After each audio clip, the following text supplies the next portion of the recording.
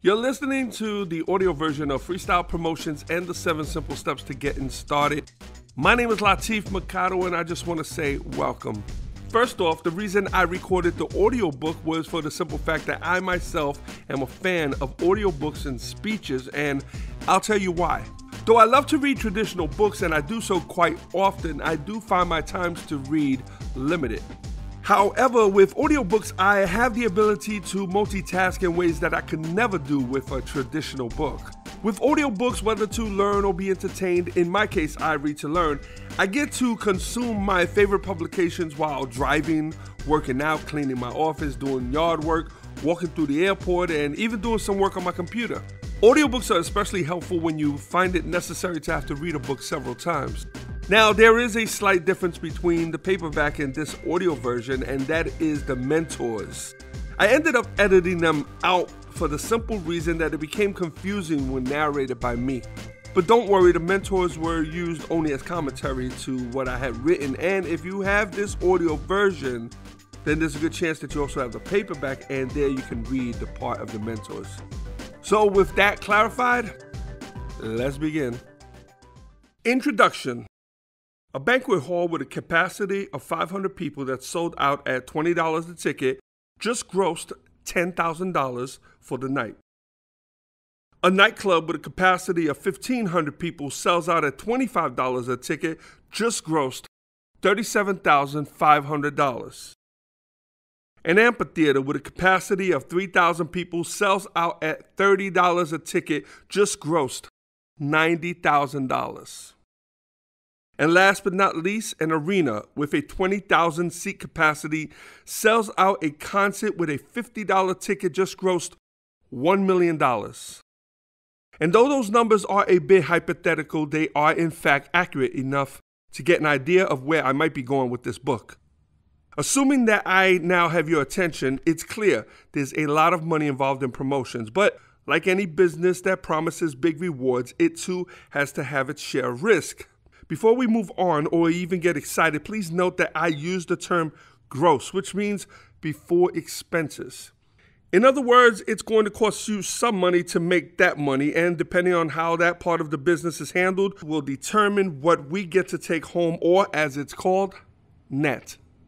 The goal of this book is to try and reignite the spark that many of our freestyle promoters once had, to give them encouragement and a few ideas to help them take it to the next level. It is also to help inspire new promoters to step in and bring to our genre a new and much needed energy. If you're familiar in any way with the freestyle music genre, you might see it differently than I do. It's very possible that you might see it as some sort of limited genre, if not altogether dead. And maybe I can help inspire you to consider becoming a part of this incredible genre. I myself have been a part of the freestyle music scene for well over 25 years. I've worked with the best of the best and have experienced firsthand both its successes and its failures. Yes, I'm sure that there are many other genres that you could come up that can be a lot more rewarding, and so can I, but what I am trying to get through to you with this book is no matter what genre of music you yourself enjoy, if you want to break into the promotions game, freestyle might just be the place to start. Sure, the rap industry has practically taken over the world, but trying to break into that circle will without doubt be a dire task. Yes, its reward is significant, but so is its risk. The fees to book many of those artists are so outrageous that they totally eliminate clubs and small venues from even being considered. And this, my friends, is why freestyle makes the absolute most sense. You see, with this music, you're dealing with a genre that, though it may be considered old school, new material is still being produced. What this says is that even though the freestyle heart beats weak, it beats nonetheless. And what I'm hoping this book will do is inspire new blood to flow through its veins so that its heart can once again beat strong. I'm a booking agent and an artist manager, and I've seen it all, the ups and the downs and everything in between. And to me, the ups are still so very vibrant, and that is the side I like to focus. By allowing me to show you the potential that freestyle still offers and helping you to structure it for your own benefit and the benefit of the genre as a whole will be a great justice to the entire freestyle community. In this book, you will find some great tips, tricks, and techniques that I hope will help place you on the right path toward a successful career in promotions. The added beauty to it all is that you can take everything you get from this book and apply it to other genres. Whether that be rap, rock, pop, and even Latin, this book will certainly help you lay the foundation needed to get started. However, my deep underlining wish is that you find within these pages a different light, one that shines on the genre of which this book highlights, and that, of course, would be freestyle. It began as the music of the urban Latino like myself, but it has since grown to reach further. Its universal theme is that of love, a language that every human being on the planet should understand.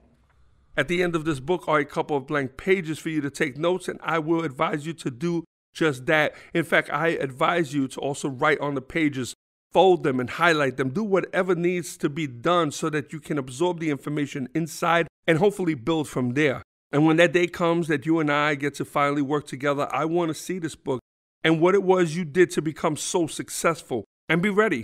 I might just ask you to be a part of my next book. Background. I've done just about everything you could think of when it comes to the freestyle industry, from writing to productions, marketing to distribution, promotions, label owner, road manager, radio entrepreneur, and of course booking agent, which eventually became my primary business. I've worked with every A-list freestyle artist you can name, with an emphasis on a few that I've personally handled, such as Little Susie, whom I've worked with since she was just 5 years old, Angel, the original cover girl, who I relaunched as a solo act and then made her part of another package I created in 2004 called SAL, a stage concept that consisted of Little Susie, Angel OCG, and Lizette Melendez. In 2008, I produced the first ever Freestyle Music Awards, a spectacular star-studded ceremony held in Miami, Florida, an event yet to be matched by any. At the awards, I introduced my own men's fragrance called Freestyle by La, a venture that, though it didn't flourish as I had hoped, I am still very proud of. During this time, I was also penning my first novel, Freestyle for Life, which became a hit within the freestyle community and which I'm certain will one day be considered a cult classic. That book was followed by my second novel called Freestyle, where the incredible Lil Susie donned its cover as the vampiress Layla Storm. I've also had the honor of working closely with Tony, Angel, and AB, the original members of who I consider to be freestyle's greatest boy band, TKA. In 2011, I reunited freestyle's ultimate girl group, the Cover Girls, and not just 3 originals, but rather all 4, including Caroline, Margot, Sunshine, and of course the lead voice behind the hits, Angel. For over 25 years, I have been operating as a booking agent under the La Entertainment brand, and due to my extensive artist roster, I have been able to service most of the country and abroad. I began booking acts in the very early 90s, and my travels with the then Lil Susie put me face to face with many of the promoters whom I still to this day continue to service. Little Susie had gained a huge following on the West Coast, mostly in the Bay Area of California. Other huge markets for her included Illinois, Florida, Michigan, Boston, Arizona, New Mexico, Texas, and of course New York's tri-state area. It was trips to these markets that introduced me not just to a whole other fan base that I never knew existed, but also other artists that, had I not traveled as extensively as I did, I would never have known about. Acts such as Jocelyn Enriquez, Angelina, Rochelle, Spanish Fly, Debbie Deb, Law, Trinier, Freestyle, and so on. Acts that had very little, if any, presence in the New York City area, but were huge elsewhere. I found myself in a really weird place, not realizing that later on it would pay off greatly. Not only was I meeting these artists, I had the rare opportunity to watch them perform on their own turf and got to experience firsthand just how popular they really were, though it was still a bit difficult trying to cross West Coast acts with the East and vice versa. As far as I was concerned, both sides were missing out big time. It wasn't until I picked up an account with Golo Entertainment, who were at the time representing Lowrider magazine, that I would get the opportunity to reintroduce certain acts into new areas. I say reintroduce because there was a time that these acts were being played on the radio in these markets, but for whatever reason, that was no longer the case. Lowrider was a great challenge, and due to the non-existence of social media, I really had to go to work to find a lot of these artists. I had a pretty good relationship with the main promoter, and he and I would brainstorm names that might work. Those he wasn't familiar with, I would actually play their music over the phone, sometimes even singing myself. Between that and the promoter's own research, we came up with a pretty extensive list of acts. Many of them I had yet to establish any relations, but as most would guess, that all changed. Quite a few of the artists on his list included some of the classic hip-hop acts such as Rob Bass and Dougie Fresh, which opened a whole other area that would also benefit me later on. In no time, I was booking acts such as Lisa, Stevie B, Dougie Fresh, Rob Bass, Little Susie, Angel OCG, and so many more. Not to mention it was at one of these lowrider events held in Indiana where I first introduced SAL to about 8,000 people. It was the girls' first show as such, and they not only pulled it off, they killed it. It was then that SAL became freestyle's newest and hottest act. Everyone wanted them and actually still do. Word spread quickly, not just about this new kid that was booking acts, but more importantly about this new kid that was booking acts for more money than they'd seen in years, especially those East Coast artists. During this time, I was working at one of the most popular freestyle labels in the country, Metropolitan Records. My boss gave me the okay to work my agency right from the Metropolitan office. I guess he didn't think it would really go that far. In fact, neither did I. But in no time, Law Entertainment was on its feet and running fast. So fast, in fact, that I had to make a choice. Stay at Metro or pull it all into Law Entertainment. And thanks to Angel OCG, who I had already begun dating, and with her trusty pros and cons list, was I able to make my decision. And a great decision it was. In no time, my home office was up and ready to go. Now, all I needed was the phone to start ringing, but it wouldn't. And without security of that steady Metropolitan paycheck, I was getting pretty nervous, and my hopes were starting to crumble. But thanks again to this incredible and supportive person who I was now living with, Angel held down the fort and created for me a worry-free environment, as if she knew that that was all it would take.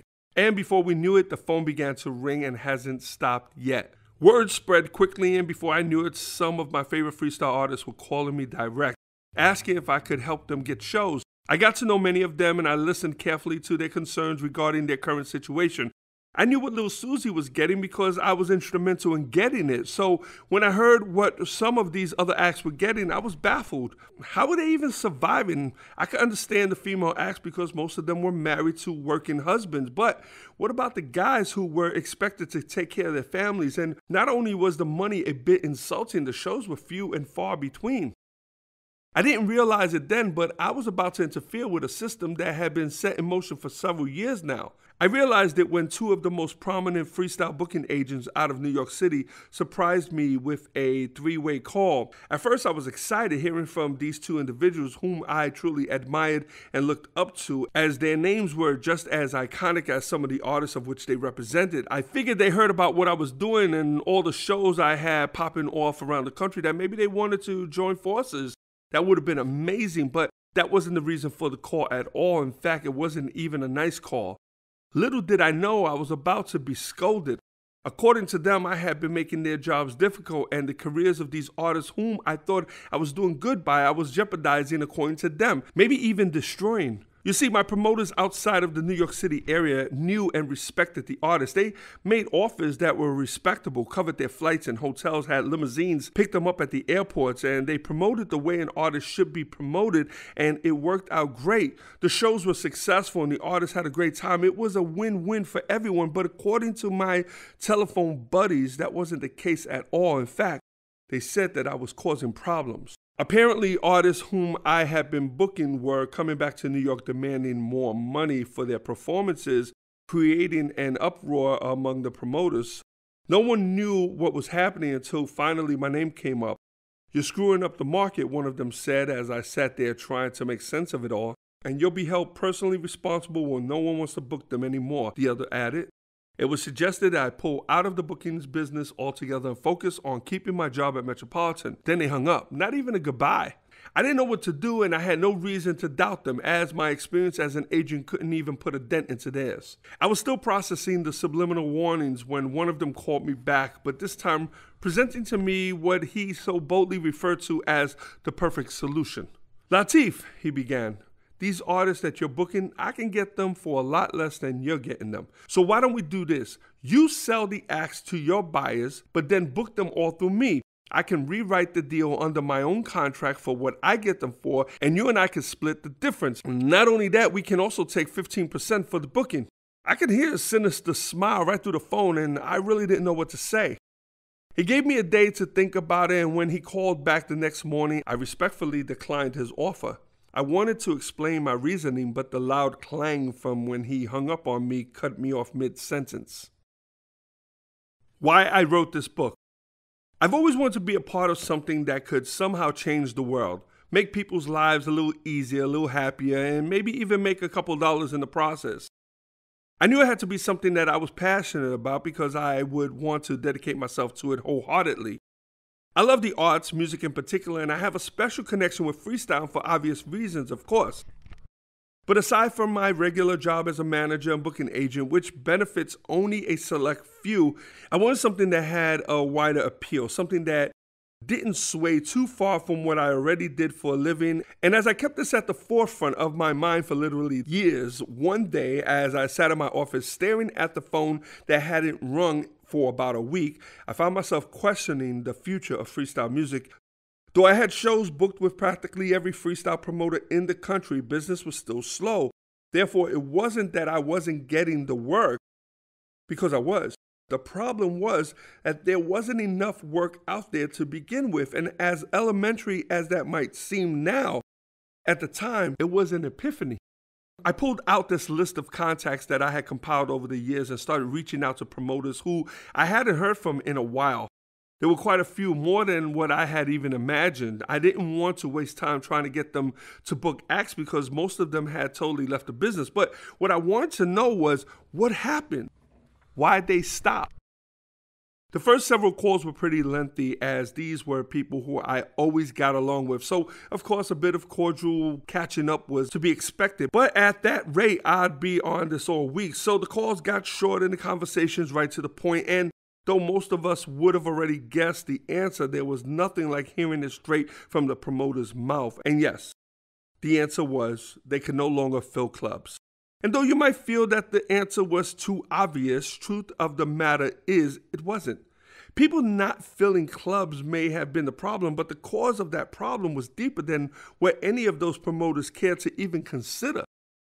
When I was done with the calls, I sat back and gave it all some serious thought. I knew the problem didn't stem from any of the extinctions of freestyle fans, as a few promoters suggested, because everywhere major concerts were promoted, thousands would show up. The conclusion I came to was that the spark that once ignited these promoters didn't burn as it once did. Many of them couldn't even recall how they packed them in the beginning, such as with their unrelenting guerrilla-style tactics, which they worked practically 24/7. People who didn't even know what the hell freestyle was ended up at their shows because that's how these promoters did it. Not a moment went by that they weren't telling someone about their event. And not only did they themselves stand outside clubs to hand out their own flyers, with each handout also came a pitch. Their flyers saturated trains and parked cars, and any of the business areas close by were paid visits during the lunch hours. But after several successful events, they thought that was it. They were in. No need to go hard like they used to. Their regular orders of 10,000 flyers shrunk to 5,000, and they no longer hit the streets themselves, but instead gave that most important job to a bunch of untrustworthy kids, many of whom would simply toss their entire stack of flyers into the trash. This was the beginning of the end, and slowly but surely the crowd would lighten until finally the place was empty. And to save face, all the promoter could do was point blame at someone, anyone, when all along the only place they should have been pointing was at the mirror. It wasn't the market after all. The fans were still the fans, and they still wanted to go out. The artist still had the hits and still wanted to perform, but the person in between the two, the promoter, he stopped.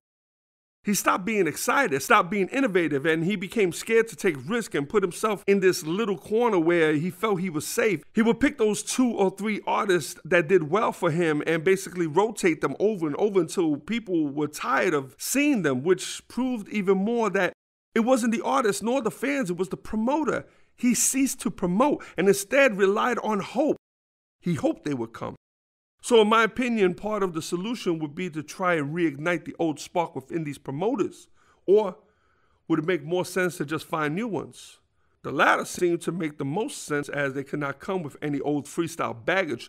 They would have to come clean and untainted. No negative experiences allowed, and if they could approach this as a real business, I believe that they could play a huge role in resuscitating this genre. On the flip side, however, if they're clean and untainted, then there's a possibility that they wouldn't know enough about the genre to be of any use. I don't know about anyone else, but in order for me to effectively sell something, I have to either be a fan of it or at the very least knowledgeable. And that's where the idea for this book came into play.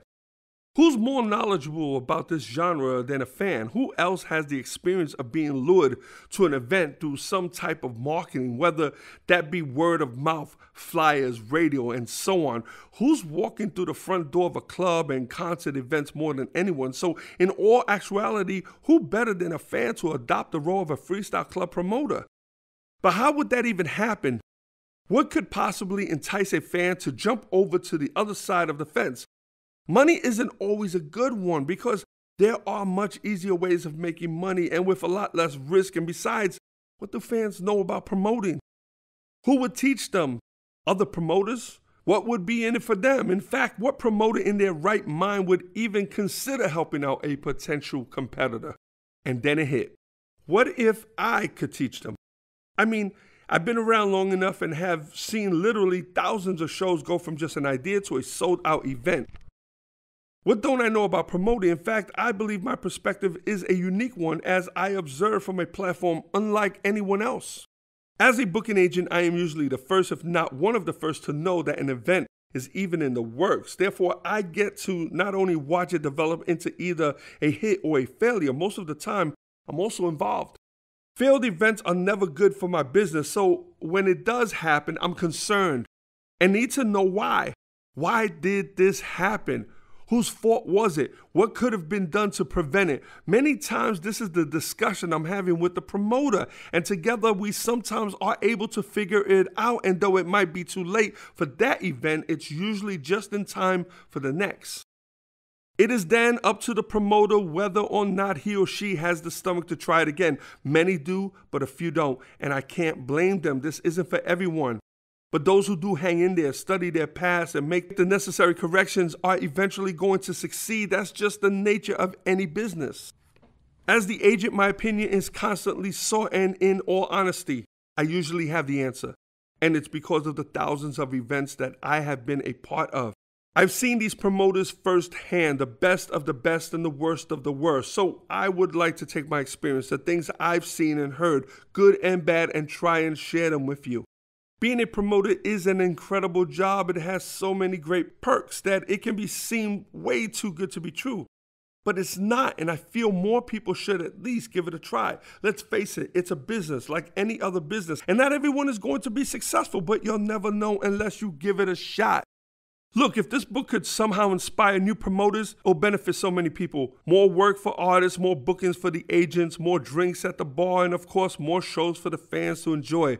The promoters who decide to take this on will have improved their lives and the lives of their families, as some of those end-of-night payoffs can be quite lucrative, much more lucrative than most ordinary 9-to-5s. So as I mentioned earlier, I want to be a part of something that could possibly change the world, make people's lives a little easier, a little happier, and maybe even make a few dollars in the process. Well, folks, I truly believe this is it, and I hope that you do too. Why freestyle? You can ask 100 different people and you will get 100 different answers. And if you ask me, I'm sure some will agree and others won't. New York City was always a melting pot of ethnicity. But the ghettos during the 70s were populated by mostly African Americans and Puerto Ricans. The Puerto Rican kids were usually second or third generation Americans, whereas their parents or grandparents came straight from the island. My mother, for instance, was born in PR but raised in Manhattan since infancy. Growing up, we didn't have many influences. The Latin bands were usually much older than us, and therefore we couldn't really relate. Our parents and grandparents listened to those bands, which immediately made them corny to us. A lot of us also grew up fans of groups like the Jackson 5, the Supremes, and the Osmond Brothers, but for the Latino kids, it was a bit difficult to relate. The same went on with TV and movies. We didn't have our own, so we borrowed everyone else's. Our stars were Chico from Chico and the Man and Julio from Sanford and Son. We related to what's happening because, like Raj, many of us were raised by just our mothers, and we watched Good Times because we were familiar with the ghettos and living in the projects. Shows like The Brady Bunch were stories of families we were curious about. We were able to go into their homes and see how they lived. When the 80s rolled around, we were introduced to Menudo, and though nearly every Puerto Rican girl in New York City fell madly in love with them, every boy hated their fucking guts. After growing up with the Jacksons and the Osmonds, these guys were considered even cornier than the groups our parents liked. We didn't want to associate with them in any way. It was kind of intimidating, though, trying to talk to a girl while her favorite Menudo member smiled up from the huge button pin to her chest. As Latinos, we were born showmen. Music pumped through our veins since birth, and we danced as if it was second nature. We were sometimes loud and obnoxious, usually one of the class clowns, but only because we loved the spotlight and the attention that came with it. And if no one was going to put us up on their stage, then we would build one of our own. We were great imitators. We mimicked our favorite stars, regardless of whether they were singers, dancers, actors, or comedians. We had the natural ability to hold a crowd, and we did just that. Whether it was in school or on the block or at home in front of our family. We all knew people who were musicians. Titi played the organ and Theo played the guitar. Our parents took us to Central Park and Randall's Island, where the teenagers and young adults smoked weed and played the congas. You could bring your own congas, maracas, or tambourine, and if you didn't have any of those, you could just clap your hands in a swinging rhythm and you were in. This was the music that we grew up on. These were the sounds and rhythms. So, of course, the moment we had an opportunity to create our own, it was bound to sound similar. But what about those beats? You mean those beats that we learned to rap to? They inspired us to tell a story, and if it was just a beat, then I could understand our lyrics being a bit more rugged, but it wasn't. Our music was melodic and soulful, giving it that softer edge. Our music never made you feel like going out and looking for trouble. Instead, it made us want to go out and look for love. It went by names such as Latin hip-hop, Latin dance, high energy, heartthrob, Latin freestyle, and so on. Today, we just call it freestyle, and even acts who may have at one time been considered pop artists are now better known as freestyle artists, thanks to the many concerts that labeled them as such. And though some might consider it a dying genre or already dead, I certainly don't. Stagnant? Yes. Lacking of growth? Absolutely. But dead? No. Not at all. And until freestyle is able to once again find its way, I will do whatever I possibly can to sustain its life and protect its integrity. Hey, freestyle music derived from the urban Latino youth of New York City, and whether we acknowledge it or not, it has become a sort of nucleus to our culture. And I feel that in order to preserve our culture, then our music too must be preserved. The audience. Many of our originators didn't come into the music because they were fans of it, because at the time, the genre as we know it didn't even exist. They just did what they naturally loved. They produced the music that felt right and wrote the stories they wanted to tell. They sang in a tone that was most comfortable and wore outfits that expressed who they were. This was freestyle before we even knew what freestyle was, and I believe that the first freestyle fans ever were the artists themselves. Each artist became a sort of role model for the next, which is probably why many are so similar. Finally, we found stars that we can relate to and call our own. Some even looked like us. And of course they did. They were Latinos. Just about everyone who saw a performance became inspired to do the same. Some actually pulled it off. And those who didn't tried their hands in other areas such as writing, producing, and even dancing. DJs became crucial elements in the success of the genre, and it was through them that we were able to get our music to the masses. Freestyle wasn't the blues, it was love music, happy music, music about crushes, falling in love, promises, and hopes. Once in a while there'll be a song about heartbreak, but even in those we were able to find comfort. Back then, falling in love was a big deal among teenagers, and many freestyle songs were claimed as the theme to their lives. I also believe that freestyle songs have more titles with the word love in it than any other genre. Many of our artists originated from the ghettos of New York City, starting from the Bronx, Manhattan, and so on. They resembled the guys and girls that lived next door to us, that we sat next to in class or would run into at the supermarket or the handball courts. They were Latino kids that we fell in love with, and what topped it all off was they were accessible. They became more than just people whose songs we loved. They became our representatives, and their music, our common language. It formed a community of like-mindedness. If a particular freestyle act was performing somewhere, we knew what to expect when we got there. We knew what kind of people were going to be in the audience, and there was something special about that. The fan base began to expand, first with the variations of Latinos, from Puerto Ricans to Cubans, Colombians, and Mexicans. They took on different skin tones, from the darkest of the dark to the palest of the pale, and the diversity was not only adding to the beauty of our landscape, it was also opening it up to an even wider fan base.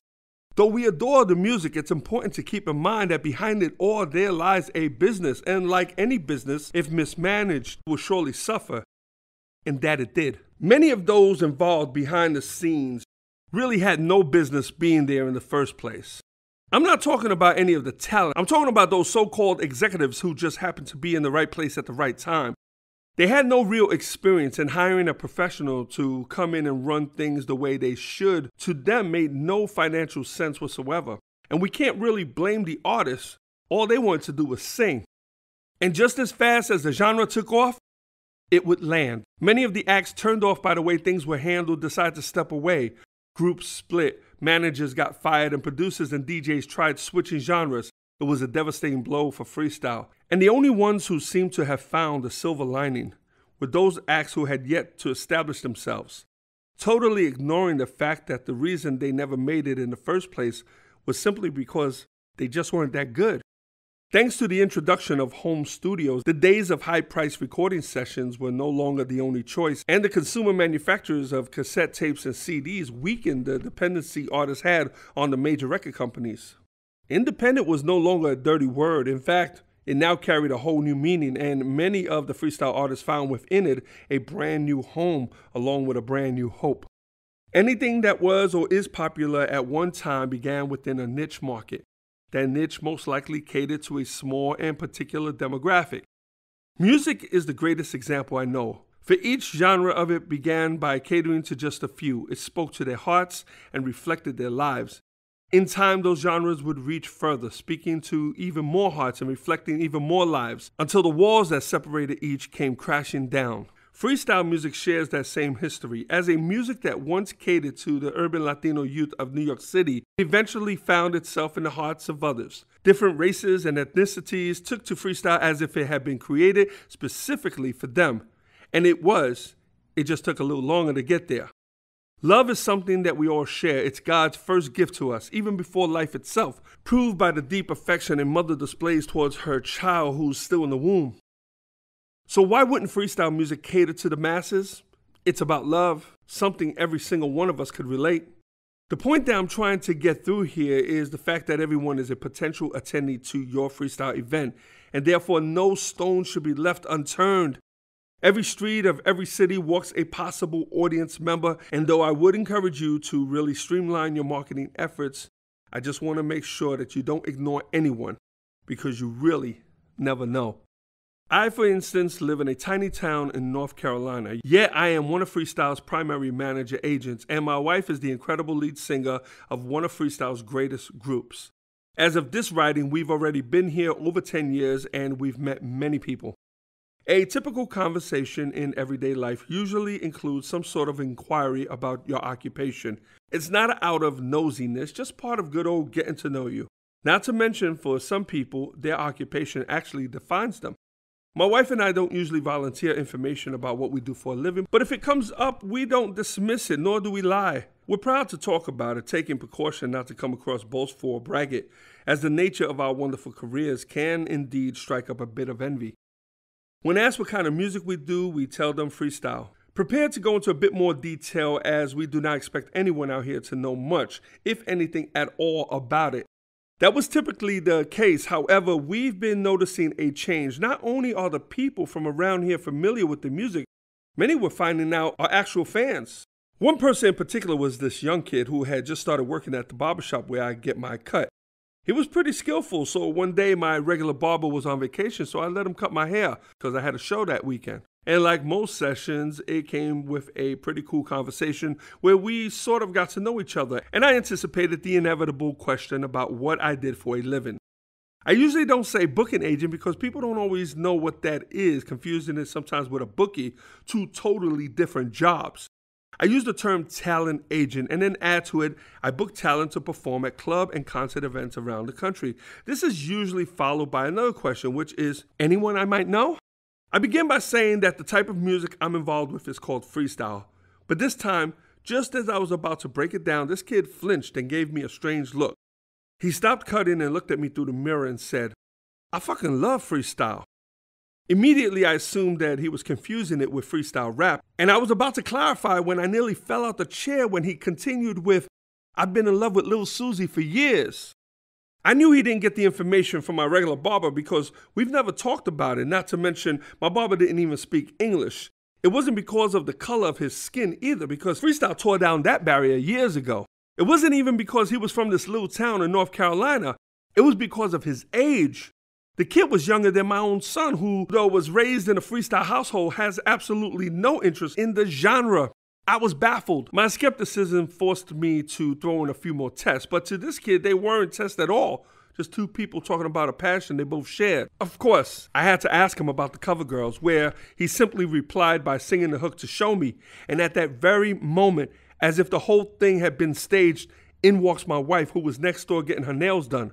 He recognized her immediately. I find this story extremely fascinating, and I mention it here because I want to make a point. You see, we can't predict who the fans are anymore. Doesn't matter what they look like, where they're from, or even how old they are. So don't sleep on anyone, and realize also that the music that might be old school to us can be brand new to someone else. And just as we became fans, so can anyone, whether it was back in the day or tomorrow. Nowadays, towns such as where I live no longer host a majority of native residents. With military relocation, affordable travel, reliable vehicles, and now the internet, families can sit in front of their computers and with just a few clicks, choose where they would like to live the rest of their lives. So when I speak about the audience, it can't be geared toward race and ethnicity, because in all honesty, that really doesn't apply anymore. Age, however, might make a bit more sense, and even those lines, as I proved with the story of the barber, also may no longer apply. Therefore, you must eliminate all prejudices and reapproach marketing with a clean slate and restructure your very own demographics according to where you intend to start promoting. You just might be pleasantly surprised by who ends up walking through that door. The fairest deal. As a booking agent, I stand dead center between the artists and the promoters.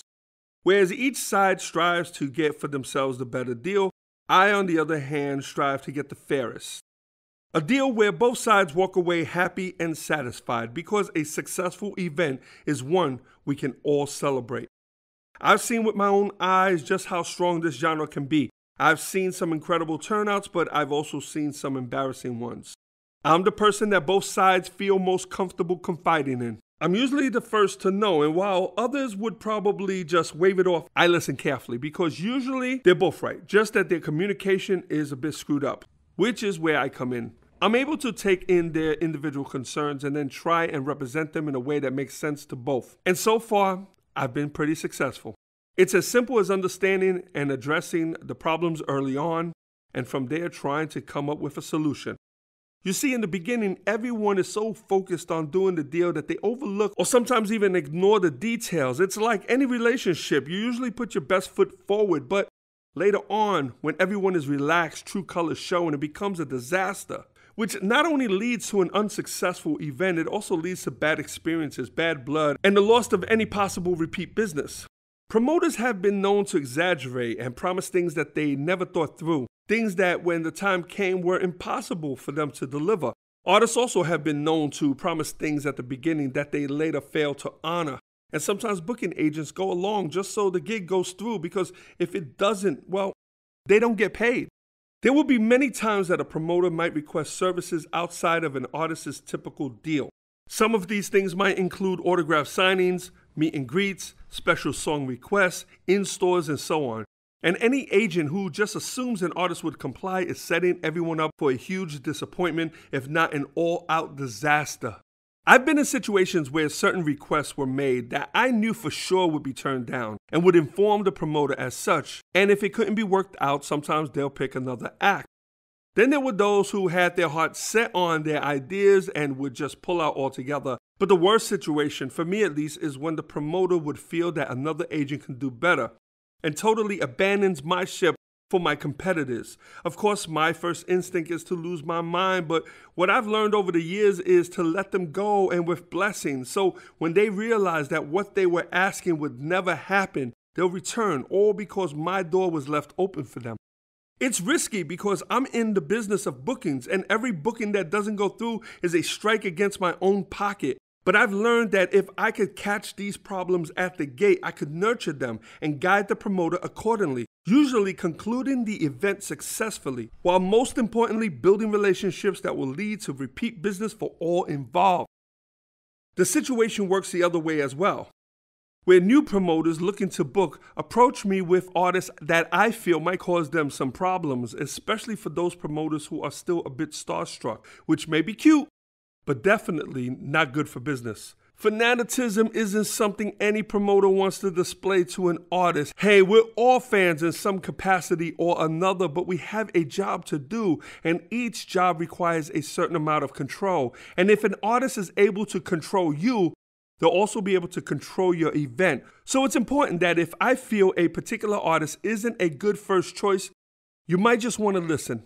We're not crossing those artists out permanently. We'll get to them. Just not yet. Look at it this way. The bigger the act, the more they cost to book. And the more they cost to book, the bigger my commission. So it's totally against my own financial interest to sway you from the big acts. But my goal is long-term, and so should yours. Believe me, we have plenty of time to pull in the big acts. And if we start off right, we'll get there.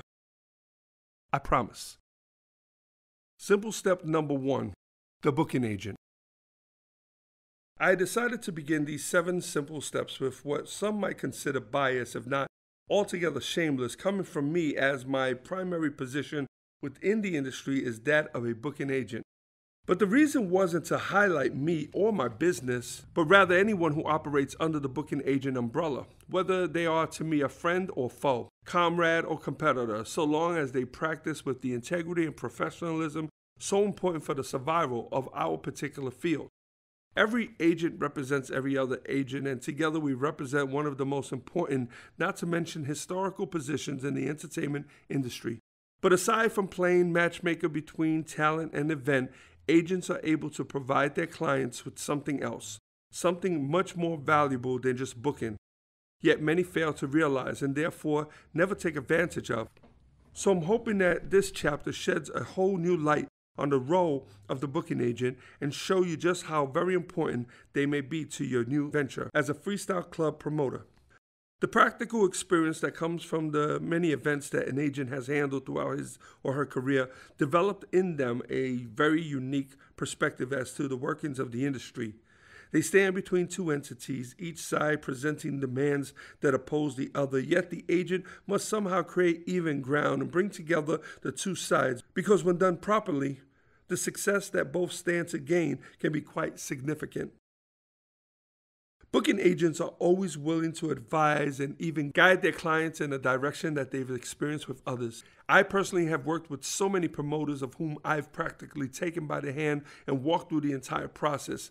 This type of involvement of which I participated has an industry name of its own. It's called consulting, a popular business, no doubt, and one whose services can be quite costly. Yet I, as a booking agent, as I'm sure many others, have provided this invaluable service many, many times and absolutely free of charge, which should now clarify why I made the booking agent simple step number 1. I tell my kids all the time, why learn from your own mistakes when you can learn from the mistakes of others? Not that there is anything wrong with mistakes. On the contrary, I believe mistakes are an absolute necessity in not just business, but in all of life. What mistakes tell us is simply this: hey, you're doing it all wrong, try it another way.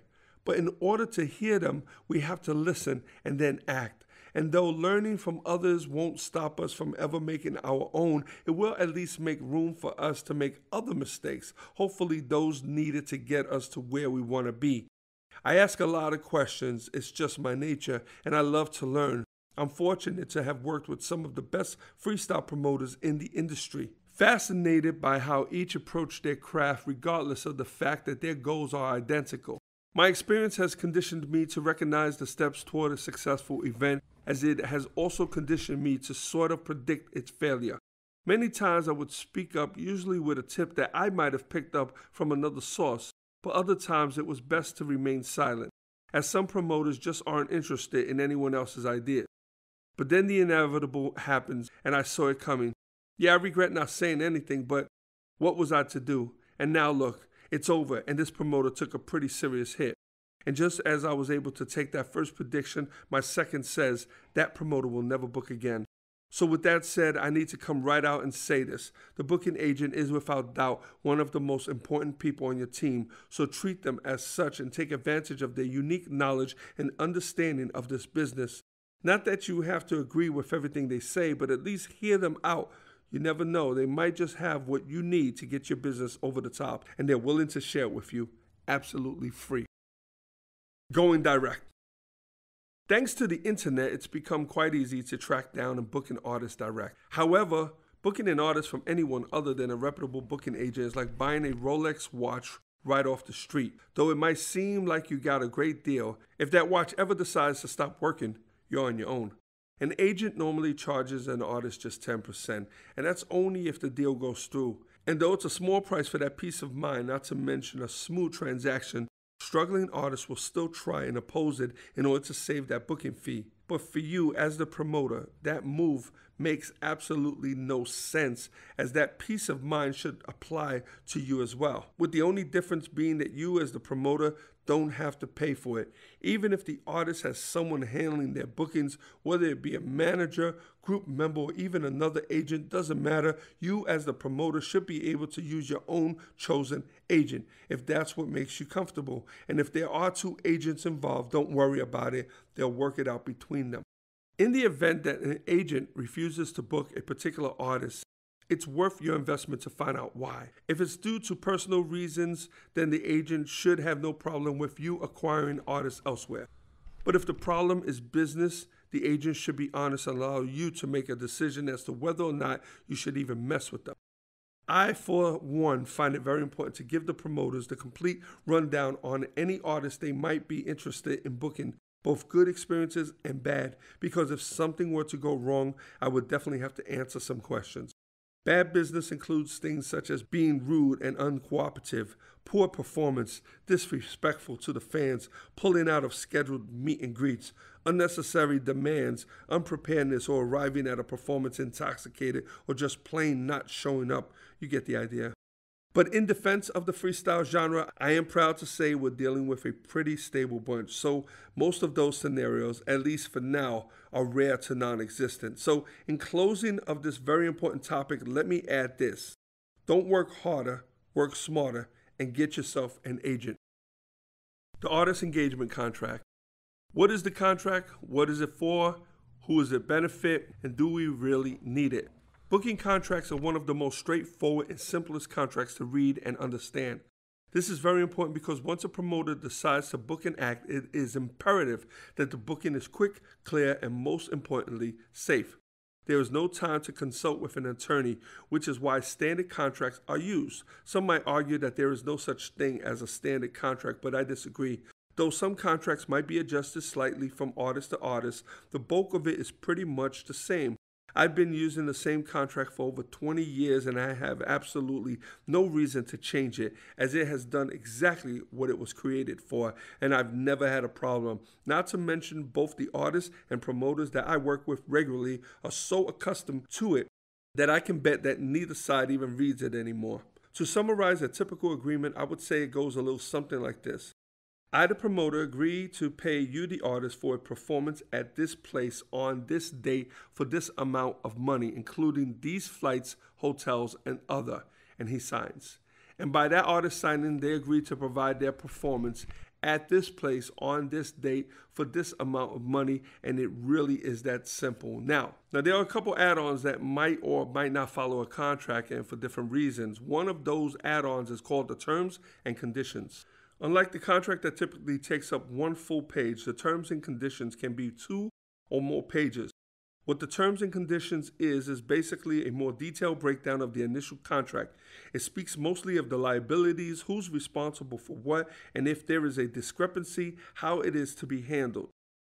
I am selective when using the terms and conditions because, in my opinion, I feel it can be quite intimidating. However, if I feel in any way uncomfortable with a booking that maybe a promoter might be unclear, I have two choices. Either issue a terms and conditions or turn down the account altogether. Another add-on that I deal with a bit more is called the artist writer. There are two types of writers, a hospitality writer and a technical writer. The hospitality writer is something you will usually get when dealing with a more current act, as these writers can be quite extravagant and demanding. I have not only seen many of these riders, I've at times had to implement them into deals. Some are annoying, obnoxious, and even unnecessary, while others can be quite entertaining. Though freestyle artists don't normally issue riders, when they do, they're pretty simple, usually requesting things that they need rather than things that they want. A large mirror in the dressing room, plenty of outlets, bottled water at room temperature, maybe a light snack to hold them over until after the show, things like that. The few that I felt were a bit obnoxious and unnecessary were those that asked for stupid things like 2 pounds of M&Ms, absolutely no green ones, a dinner spread in the dressing room that could feed 10, yet there's only 2, or a bottle of Calanche, a liquor you can only find in Mexico. And though the following requests have yet to cross my desk, I have heard of artists also requesting drugs and or personal entertainment. The other type of rider is what is called a technical rider, aka tech rider. This sort of add-on agreement is a bit different because it requests things necessary for the performance, and though some of these can be quite extravagant, they at least add to the overall show experience. But we're dealing with freestyle artists, and their tech riders are pretty simple, usually requesting no more than a wireless microphone and some way of running their track. Paying the artist. Once the artist's availability is green-lit, the fee is negotiated, and the contract is signed, the next thing that needs to be done is the deposit. Deposits are normally 50% of the total artist fee, not including expenses, meaning flights, hotels, etc. This deposit is to be sent to the booking agent either by mail, money order, bank-to-bank, wire transfer, or if the agent's bank is close by, a direct deposit is always the simplest and cheapest. Keep in mind, though, the show cannot be advertised, promoted, or even mentioned without the deposit being made and cleared. And since most promoters want to begin their campaigns immediately, wire transfers and direct deposits are usually preferred.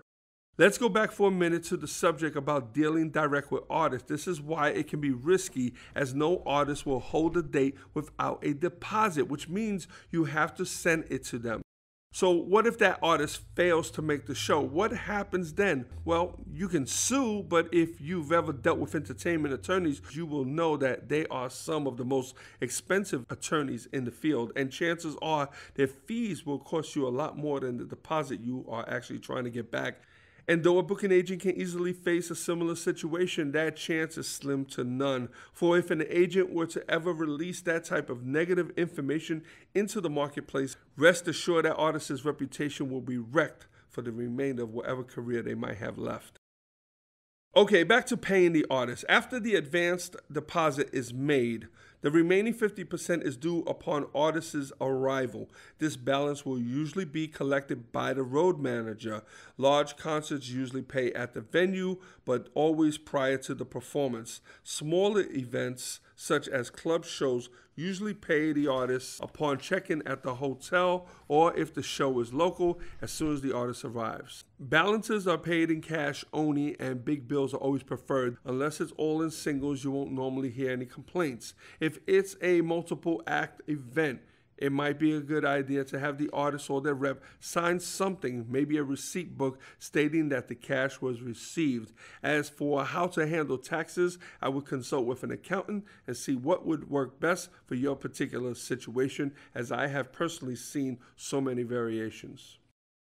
Simple step number 2, funding your event. What stops most of us from pursuing our dreams and endeavors usually has something to do with money. It takes money to make money is how we've been conditioned, and though some of that may be true, most of it isn't. Yes, we need the physical aspect of money to buy the things we need in order to build, but it doesn't necessarily take money to make money. What it takes is innovation, imagination, vision, and persistence. Our brains have been created to tackle the most sophisticated problems on Earth, so why can't it tackle a measly money problem? Study those who came before us, those who started super companies, and you will learn that many of them started out with little to nothing. One of the reasons why I based this book around the genre of freestyle music is because it is, in my opinion, the most affordable genre to present, and whose artists are still popular enough to draw interest. Now notice I said affordable, not cheap. Cheap isn't always good, as you usually get what you pay for. I say affordable because it will not cost you an arm and a leg, just a couple of fingers. And if you're smart, Those fingers don't even have to belong to you. But before you start seeking funds, it's important to first figure out what exactly do you need it for. Spending money can be fun, therefore it too tends to fly. So keeping track and planning how you intend to use the money will help keep it grounded. So where would we get this money to put on an event? Well, here's one idea that you can probably utilize immediately: bank accounts. Now, how easy was that? You've been saving for several years now, accumulating a nice little stash, but what are your plans with it? Buy a house, a car, take a vacation, or maybe you've been saving that money to send Junior to college next year. But so what? You'll put it back, right? That Monday morning following your anticipated sold-out show, you'll be back at the bank putting it all right back where it came from, along with a little extra from the profits. Oh, but wait, you're having second thoughts. I guess that great idea isn't so great after all, especially when it has to do with your money. If you believe so much in your own venture, then the first place you should seek funds is from your own pocket. However, if you don't have the money, then okay, I understand, but please, if you don't believe in yourself, don't expect others to believe in you. It will show as clear as day. So once again, funding your own first event would be the absolute best investment you'll ever make in this business, because even if you lose money, the knowledge that you'll gain from the process will be invaluable to every other event afterwards. Not to mention, your reputation will remain intact and in good standing for when you finally do approach others to invest. Funding your first event will force you to pay extra attention to detail. It will sharpen your negotiation skills, teach you which are the right corners to cut, and prepare you in case you have to come to the rescue by trading in some of your own sweat so that your money can go a bit further. You will never experience true entrepreneurialism until you have built a business with your own hands and money. The experience of having your entire being invested into something is an experience unlike anything else. And for those who just don't have it, where things are so tight that they could barely keep enough money in the bank to cover its own monthly fee, let alone any significant savings, with no home to mortgage, car, or other assets to help out, they live day to day and hand to mouth, and the only thing they have to invest are a bunch of dreams and bright ideas. And that sweat I spoke about earlier, well, this is the majority. And if you study the entrepreneurs that came before, the richest and most famous, those who changed the world and made lives better, you'll learn that most had nothing but those same dreams and bright ideas that you do. So how did they fund these ideas? Simple. Asking friends and family to give you money for an event might be the hardest thing you'll ever do. Not because you're afraid they might say no, but rather afraid they might actually say yes, and now you'll have to deliver. And until then, all eyes will be on you. One friend or family member can keep every other friend and family member from ever giving you anything. You can ask them to keep it between just you, but good luck with that one, because if you screw up, trust me, everyone will know. On the other hand, if you're successful, others will be offended that you didn't offer them the same opportunity. A great example of the old saying, damned if you did, damned if you don't. You have to think long and hard, not whether or not you should go this route, because I think you should, but think long and hard on how you should handle each situation, good or bad, because usually when friends and family do agree to invest, it isn't because of the potential return, it's because they believe in you, they love you, and they want to be supportive. But when they refuse to invest, it isn't always because they're afraid of losing their money, but more so losing the relationship. So you can't take it personal. Just move on to the next, and rest assured they'll be watching. So how should you handle this? Or better yet, how do you even ask? What do they get back in return? And if they say no, how quickly can you patch the huge hole you just blew in the side of that boat? The absolute first thing you need to make sure of before you ask anyone for even a cent is exactly how much money you need and exactly what you need it for. Nobody is going to feel comfortable just padding your bank account without knowing exactly where their money will go. So whether it's a detailed business plan or just a financial one, hand them something that they can take home and make sense of. The good thing about doing it this way is that you can actually show them what they themselves invested in.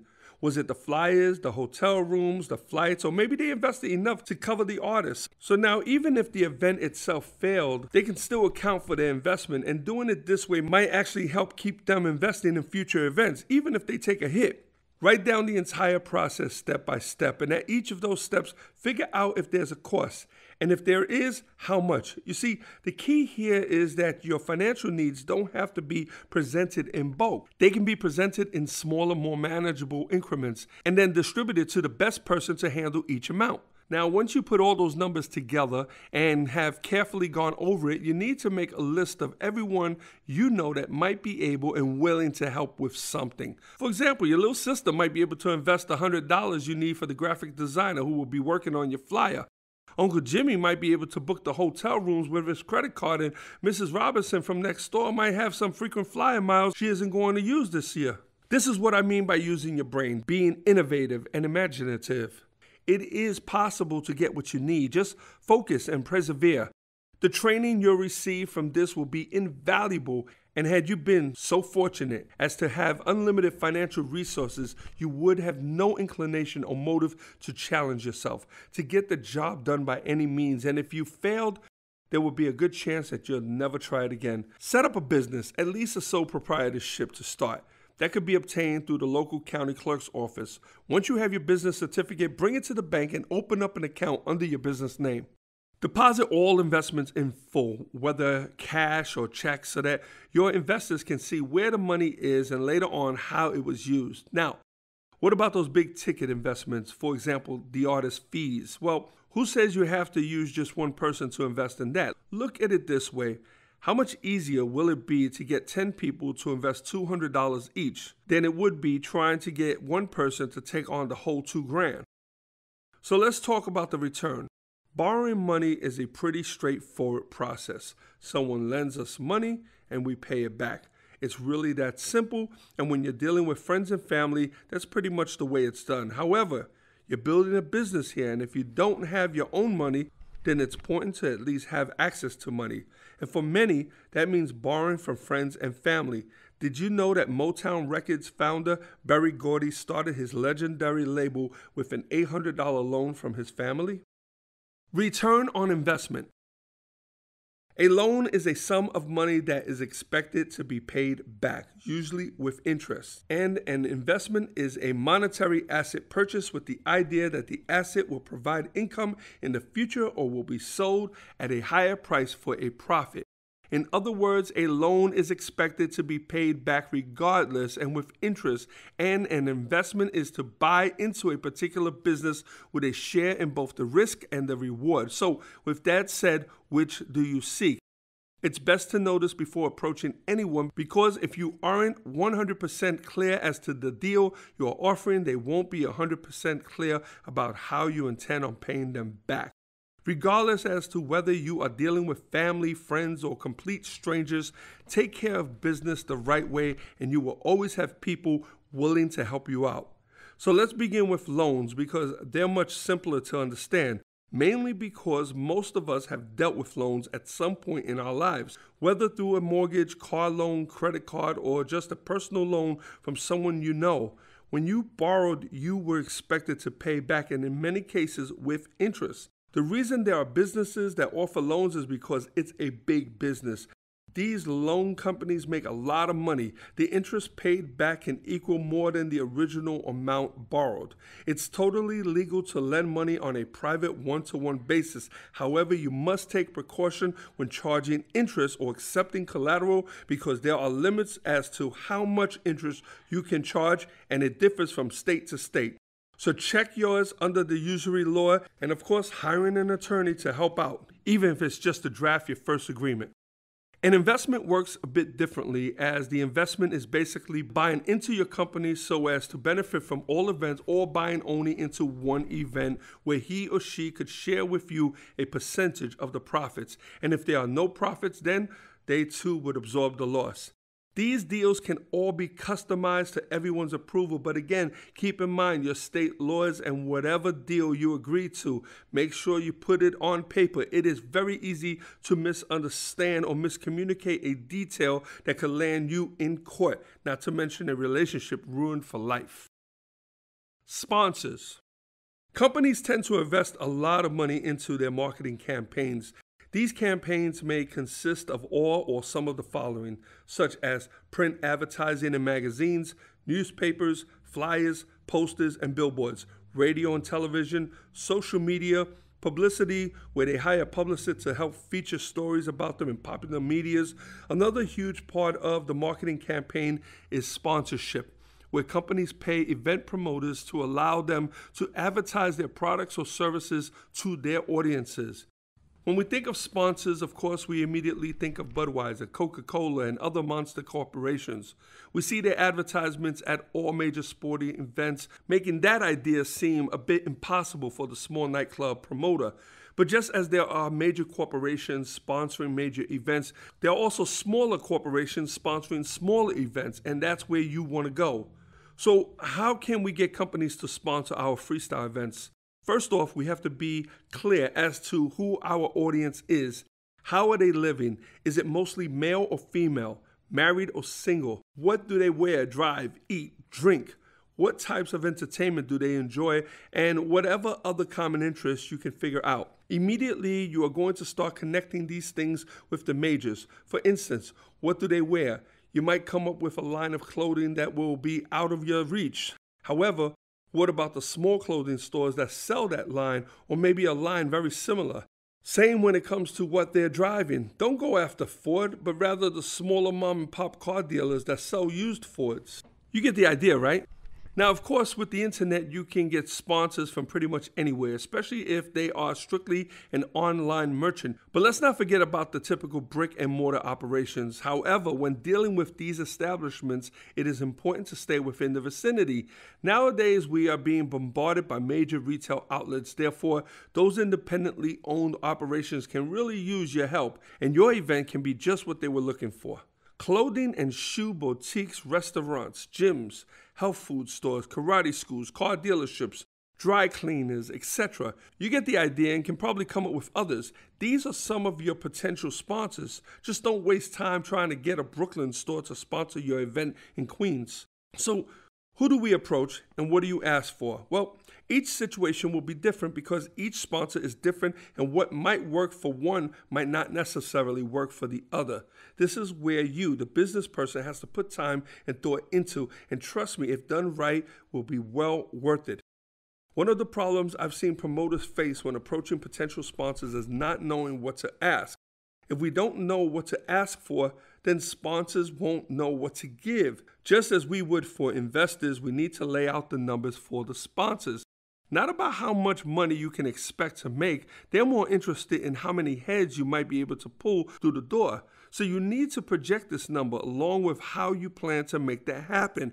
I've seen major corporations sponsor small events, though it really isn't the norm. So I think you should stay away from them for now and focus instead on the smaller, more manageable businesses and startups from around the area, those that can directly benefit from your event. This would be great training, and once mastered, upgrading to a deal with the big boys will work out a lot smoother. Unlike the majors, these smaller entities don't usually have departments that handle sponsorships. So in these cases, you'll most likely be dealing directly with the owner. Just because they are not too familiar with your type of business, please don't underestimate their intelligence. Hey, they started a business on their own, which means that they've got the sense. So you have to make sure to step to them with respect and total honesty. You'll have a much better chance. Just as you did with the investors, you need to figure out all of your expenses, artist fees, flights, hotels, food, promotions, ground transportation, etc. Break these expenses down to the dime and then sort them. This task alone will be difficult as you will realize that they're all important.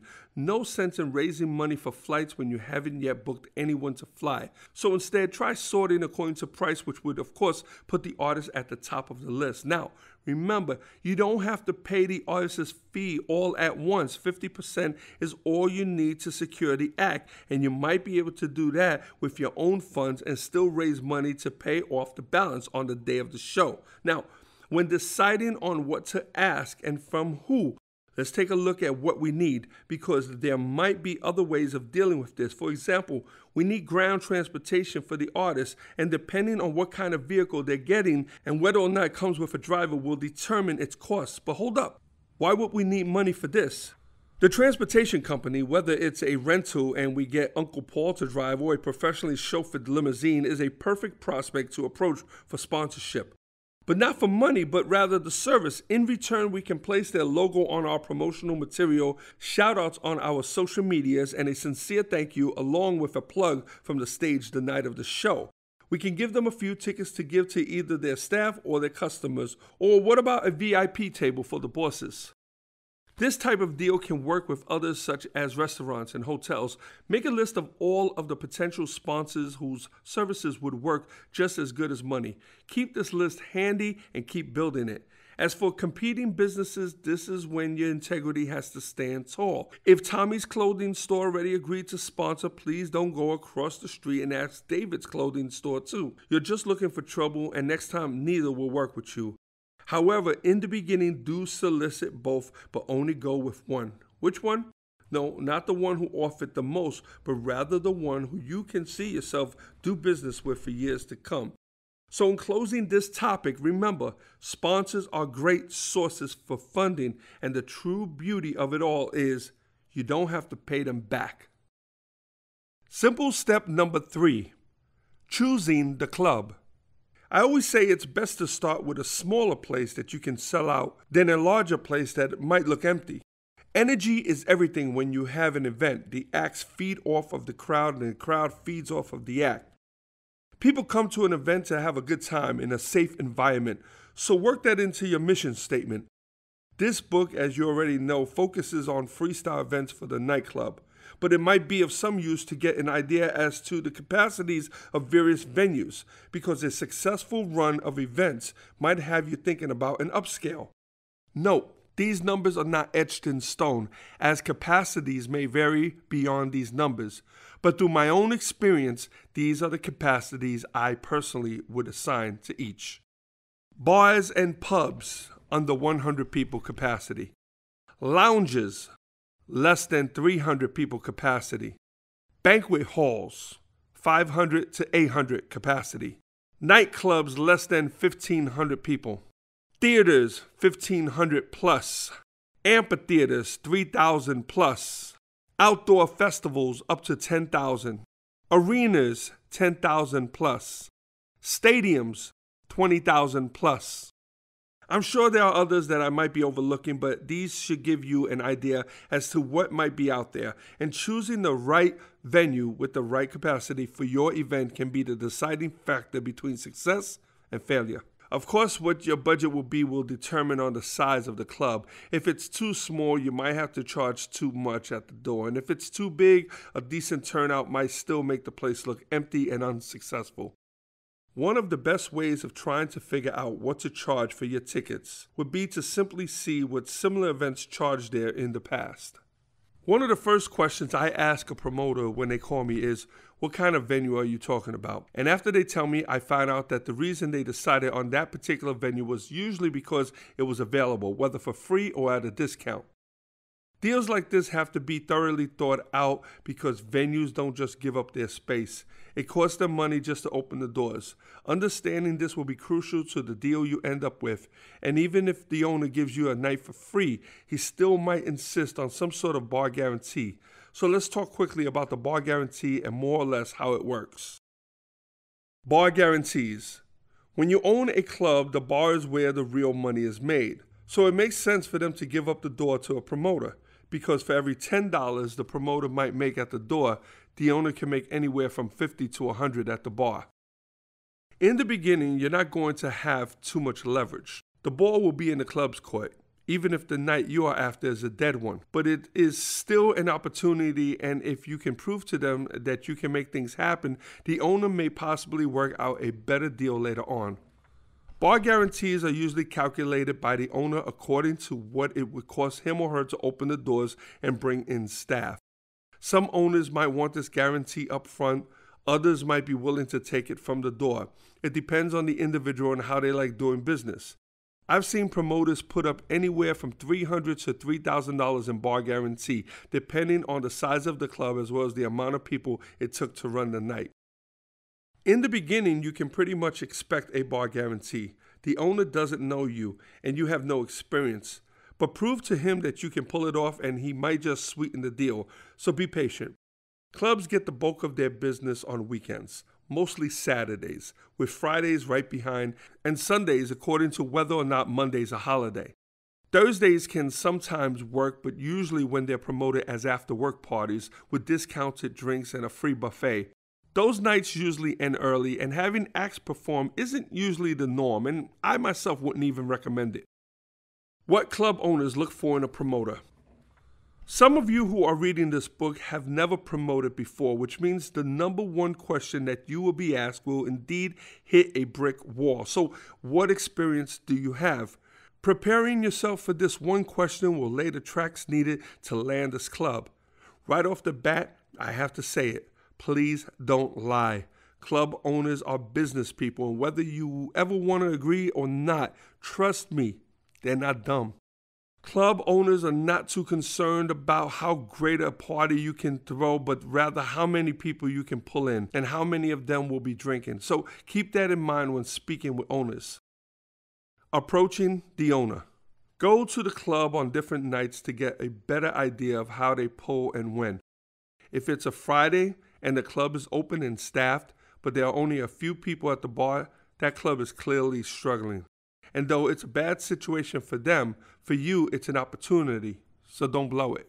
Plan not just your strategy, but more importantly your approach, because approaching an owner at the wrong time could easily ruin any opportunity you might have had.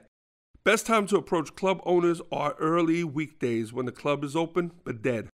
This is the day you can catch the owner taking inventory of the bar, fixing something that is too small to hire someone else to do, or maybe just sitting at the bar having himself a drink and deep thought about why the hell he even opened up a club.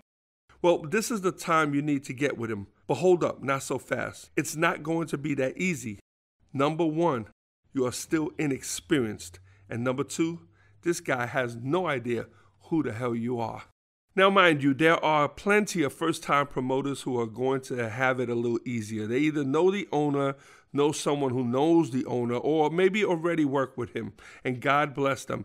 But what I'm going to address here is the other 98% of the first-time promoters who don't know anyone. So you figure out that one day that the doors are open, music is blaring, but the place is empty, and you stop in for a drink. And if you don't drink, I still recommend you order one. You're not going to get much attention from a promoter sitting there sipping on a Coke. Besides, that would seem too suspicious. Now, don't go getting smashed. That's not going to help either. All you want to do is somehow make contact with the owner. Let him see you so that the next time you come back, which should be the following week, he remembers you.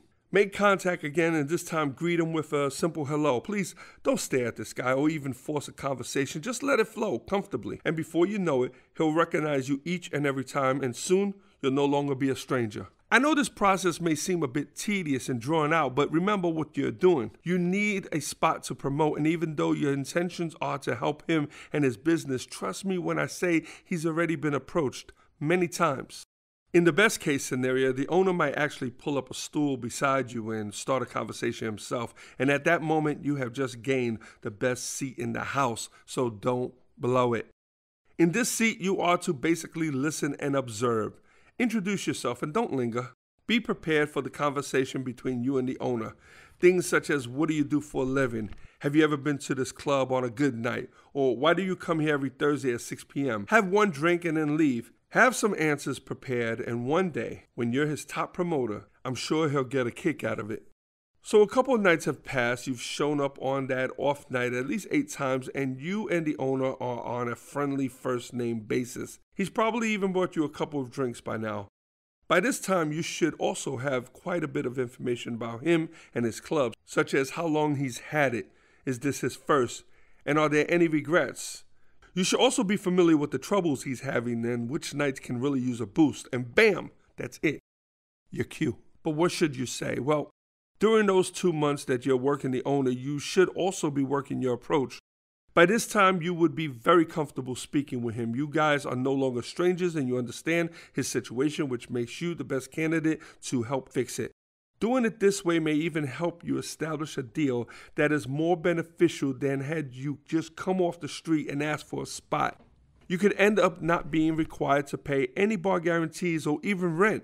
It can be so good that the owner might consider giving you a small piece of the bar revenue, or possibly offer to finance your idea, which would then have you totally skipping over simple step number 2.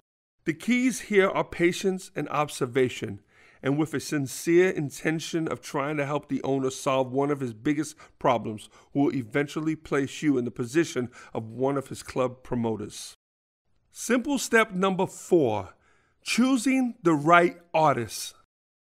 Artists are a part of your team, and unhappy artists, like unhappy employees, makes for an unhappy customer. Understanding the artist will place you on a whole other level, as there are promoters out there who do not find this to be important or even necessary. So many times I've gotten calls from would-be promoters asking me about the artists. They heard that they're pretty affordable and can draw a great crowd, yet they don't know who the artists are or what they sing. In fact, I run across so many promoters who are just totally unfamiliar with anything freestyle, some actually going so far as to brag about their successful dealings outside of the genre, such as hip-hop, Latin, or pop genres, as to say that freestyle is so below what they're used to doing, so therefore this should be a cinch. But come on now, if you really were as successful as you say, why would you even entertain the thought of dabbling elsewhere? Unfortunately, there are so many booking agents who don't even care, so long as they book the show, because that's the only way that they'll get paid. But what good is a promoter to any of us if he or she keeps taking hits? A promoter's success is vital to the success of the agent, and without either of us, the artists might as well hang up their mics. You don't always have to know all the hits, who sang them, who produced them, and what label they were released. Your only obligation as a fan is to listen, enjoy, and hopefully buy. But as a promoter, now, that's a different story, because understanding your artist is like a pharmacist understanding his medicines. All medicines do not heal all ailments. In fact, prescribing the wrong medicine can actually be fatal. People who are subjected to certain regions sometimes have no idea how vast the freestyle genre is, that practically every corner of the US, as well as some abroad, have their own favorites when it comes to freestyle. Some of their favorites are from their area, others are not. Knowing this is so very important, as there are headlining artists from New York who couldn't even pack an elevator in California, and vice versa. I'm all for breaking artists into new areas, but there's a time, place, and absolute way of doing that, and placing that type of responsibility on a new promoter, or at least one new to the genre, can be catastrophic for us all. Many times when speaking with a new promoter about possible booking, they sometimes inquire about artists who I know for sure cannot draw their particular area. So what is it? Is it that they themselves are fans? That's cool. Buy their music, but don't book them for a show, at least not now. What sells freestyle events these days more than ever are the names. That's right, names sell. And nobody understands this better than phony freestyle acts. But we'll get to that a little later. Except for the fanatical, typical fans of music, it can't always connect the dots between faces, songs, and names. Many times you've loved a song and never knew who sang it, or knew about an artist but couldn't name any of their songs. So as a promoter, it is vital that you make these connections, because you could be missing out on a whole lot of audience. New promoters can easily be influenced, whether it be by the club owner, a relative, or even a fan or two. However, it's important to be able to decipher whether that influence is based on business or fanaticism. Just because someone is a fan of a particular artist doesn't mean that they would work out in your particular club. The promoter's own personal research is invaluable, and nowadays with the internet, there are no excuses. Your research can be as intensive as it needs to be, right from the comforts of your own home, and between that and the suggestions provided by your trusty booking agent, you should be set and ready to go. However, if you are still not 100% sure about your choice, then it might be worth it to try and somehow reach out to someone from whichever radio station in your area that might still be playing, or at least used to play freestyle. Many stations have old school mix shows that can really help you out, and just by listening in will help confirm your choice. Trust me, the station already did their homework. They tested the market, and if you're looking for suggestions, you really can't get any better than them.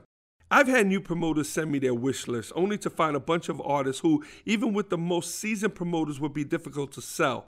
My next question is always, so how'd you come up with this list? And just as I had thought, these were recommendations from people who do not belong recommending anything, or even worse, recommendations from within that particular artist's camp or even the artist themselves. But what happens if the event ends up being dead? Only 12 people show up. The promoter was relying on the door to cover the balance and now doesn't have it. The show is canceled, and the next day all negativity breaks out on social media. This isn't good for any of us, whether we were involved in that particular event or not. And now another freestyle promoter bites the dust. Every freestyle event represents every artist, promoter, manager, and agent.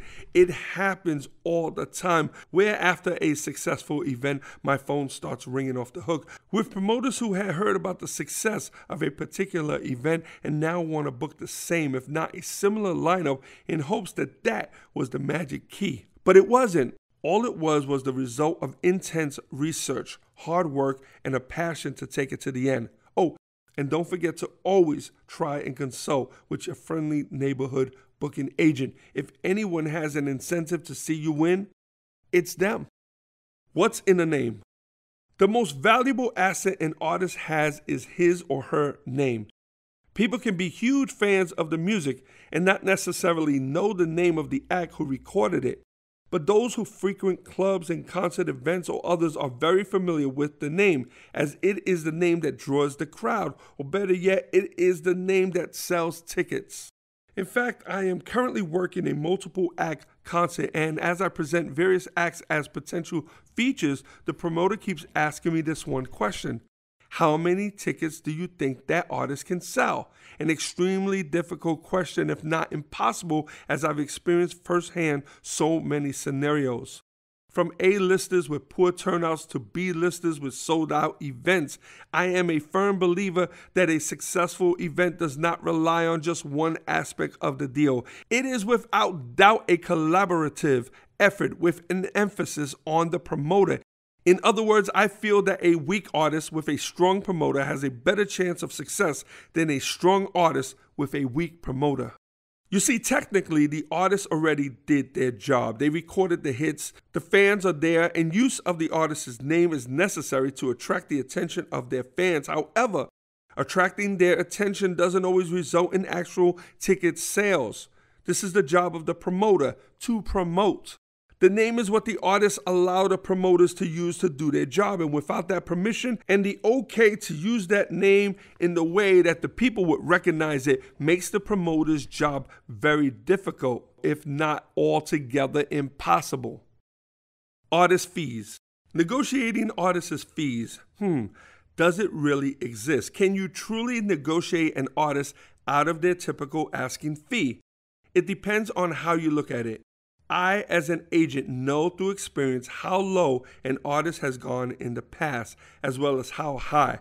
I don't always agree on what some artists might charge, and just as some might charge too high, some I feel charge too little. But it is the artist's choice as to what they want to charge, just as it is the promoter's choice as to what they are willing to spend. So most of the time, when it comes to artists' price, I tend to stand back a bit and try and observe the deal from a distance. If the promoter is new to the game, his club is small and the budget's tight, yet he's got his eye set on a particular artist, depending on whether or not I have experienced booking that act at a lower price in the past, I have no problem approaching that artist with an offer. Because sometimes, for some artists, it isn't worth losing a gig for just a few $100. But the bottom line is this: if an artist is willing to totally lose a show because the fee isn't what they are asking and the promoter just doesn't have the budget to offer more, then both sides must be respected, and it is then up to me to go back to the roster and find someone else that could possibly fit the deal. There are some ways, however, to get even the most stubborn artists down a bit, and this technique works in practically any business. Offer them multiple shows. Sounds easy, doesn't it? Well, it's not, and this is why. For an artist to show any interest in lowering their price for multiple shows, their first requirement is going to be that the shows run back to back and that all deposits are made at or around the same time. Want to get a good deal on an artist?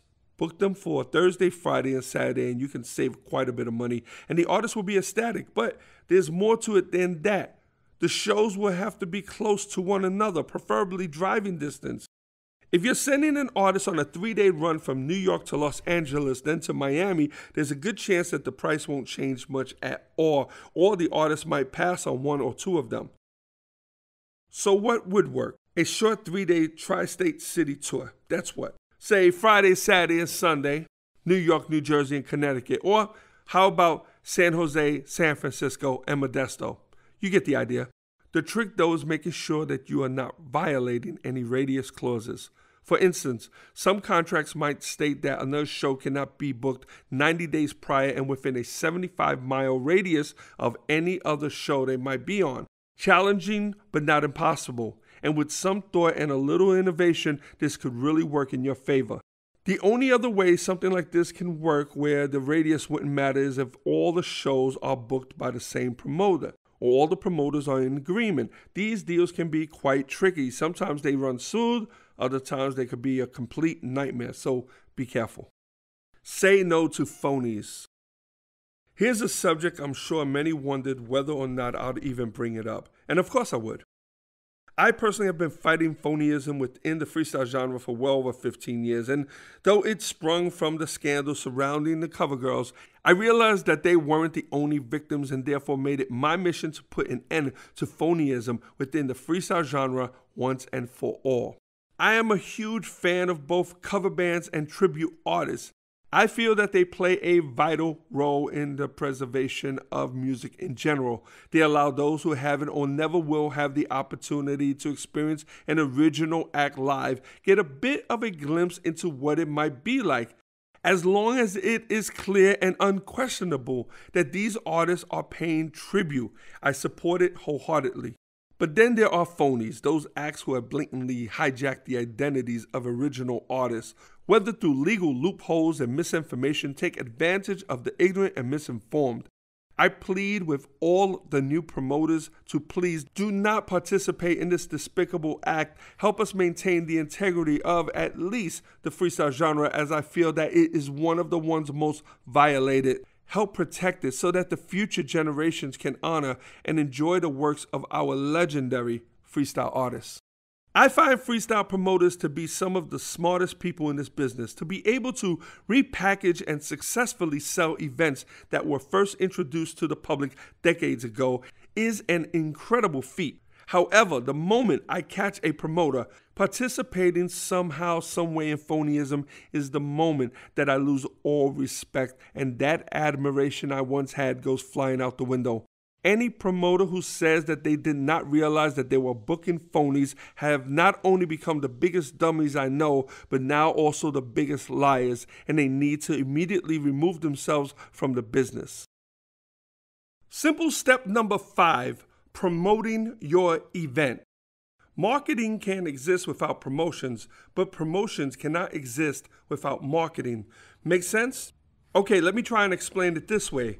You see, marketing is the file cabinet and promotions is just one of the files inside. Altogether, there are 4 files. The other 3 are the product or service you are providing. In the case of club promotions, you are offering the service of entertainment. The next 2 files would be the price, a huge factor that many decide by just pulling a number out of the air, and the place or location from which you will be entertaining. In the real estate game, it's all about location, location, location. And with any business that requires human traffic, location is still king. Don't believe me? Then try to promote a club in an area where cars are known to be broken into, or where the neighbors are always complaining about the loud music. This list can go on. These 4 files within that file cabinet are called the 4 P's of marketing: product, price, place, and promotion.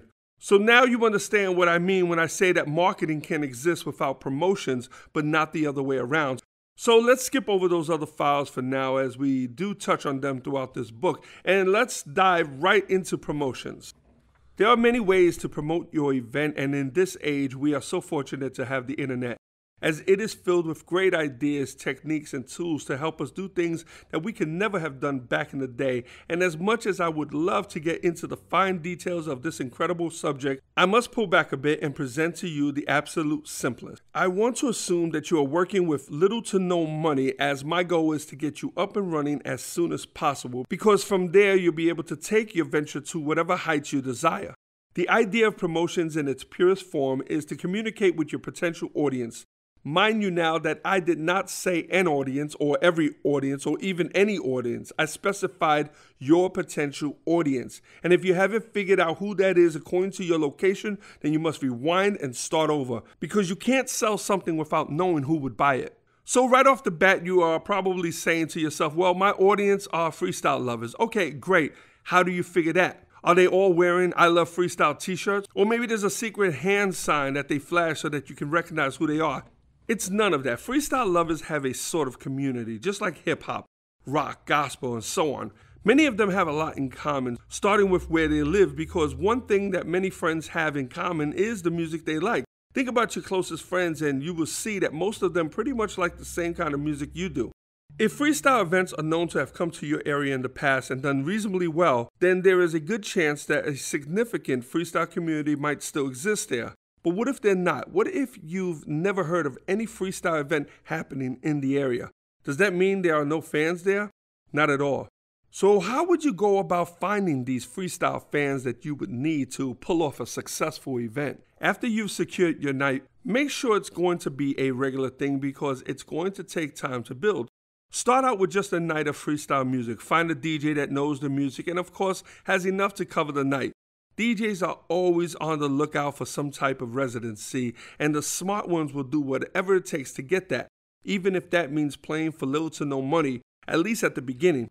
If the club already has a DJ, that's even better, but if that DJ doesn't fit the bill, he might have to be switched up for another, and there's a good chance that the owner might even help you out with that. Pick a name for your event and make sure to include the word freestyle in it. It's a key word and it's an absolute must. Events such as Freestyle Explosion, Freestyle Festival, and Freestyle Extravaganza, which are some of the best examples, should be enough to prove what I am saying. Just come up with something catchy and easy to remember, and of course, unique, as trying to use the same name of an already established event can cause problems for everyone. This event name is going to become the brand, hence the word brand, which is what farmers do to their livestock with a branding iron. This is what you're trying to do as well, is brand the name of your event into the minds of your potential audience. But please, I don't mean it literally, so I better not read about it in the paper. So you start off with a Freestyle Fridays, which I don't really consider an event brand, but maybe just a tag. And as long as you are the only Freestyle Fridays in your market, then that could work until you establish a decent following.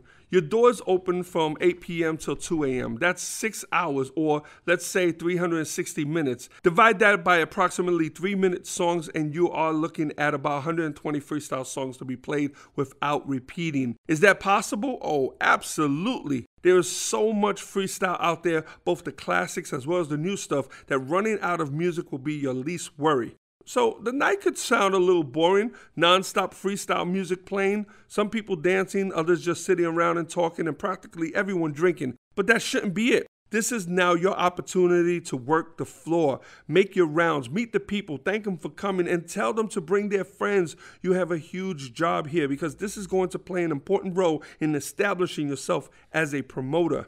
Get up on the stage, give some happy birthday shout outs, acknowledge your DJ, and thank your owner. Even if there's only 5 people in your crowd, this is your time to build. Don't hide because the turnout wasn't what you expected.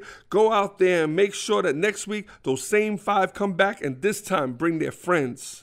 How about some freestyle trivia, where whoever answers correctly gets, say, 2 free admissions for the following week, a free drink ticket, t-shirt, hat, or even a keychain? Doesn't matter. People love free stuff. I know I do.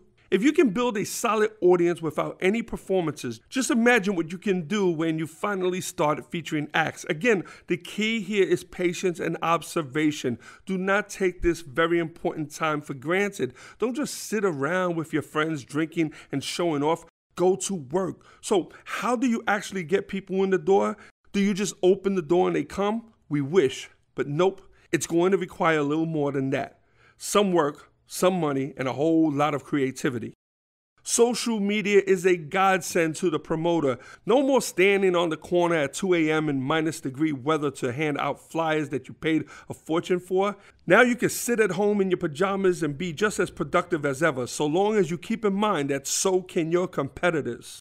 So what can you do to stand out? Spamming other people's pages can be a real turnoff, and that's the last thing any promoter wants to be. So depending on which social medias are popular, use them to attract the people. Whether it be with hot topics, pretty girls, great advice, or humor, just get them on board and mix in with all the other entertaining stuff, and then post your flyer. You don't want to bang people over the head with it. They'll sense when you're doing that and quickly change the channel. Instead, like a hot apple pie, place it on the windowsill and let the aroma go to work.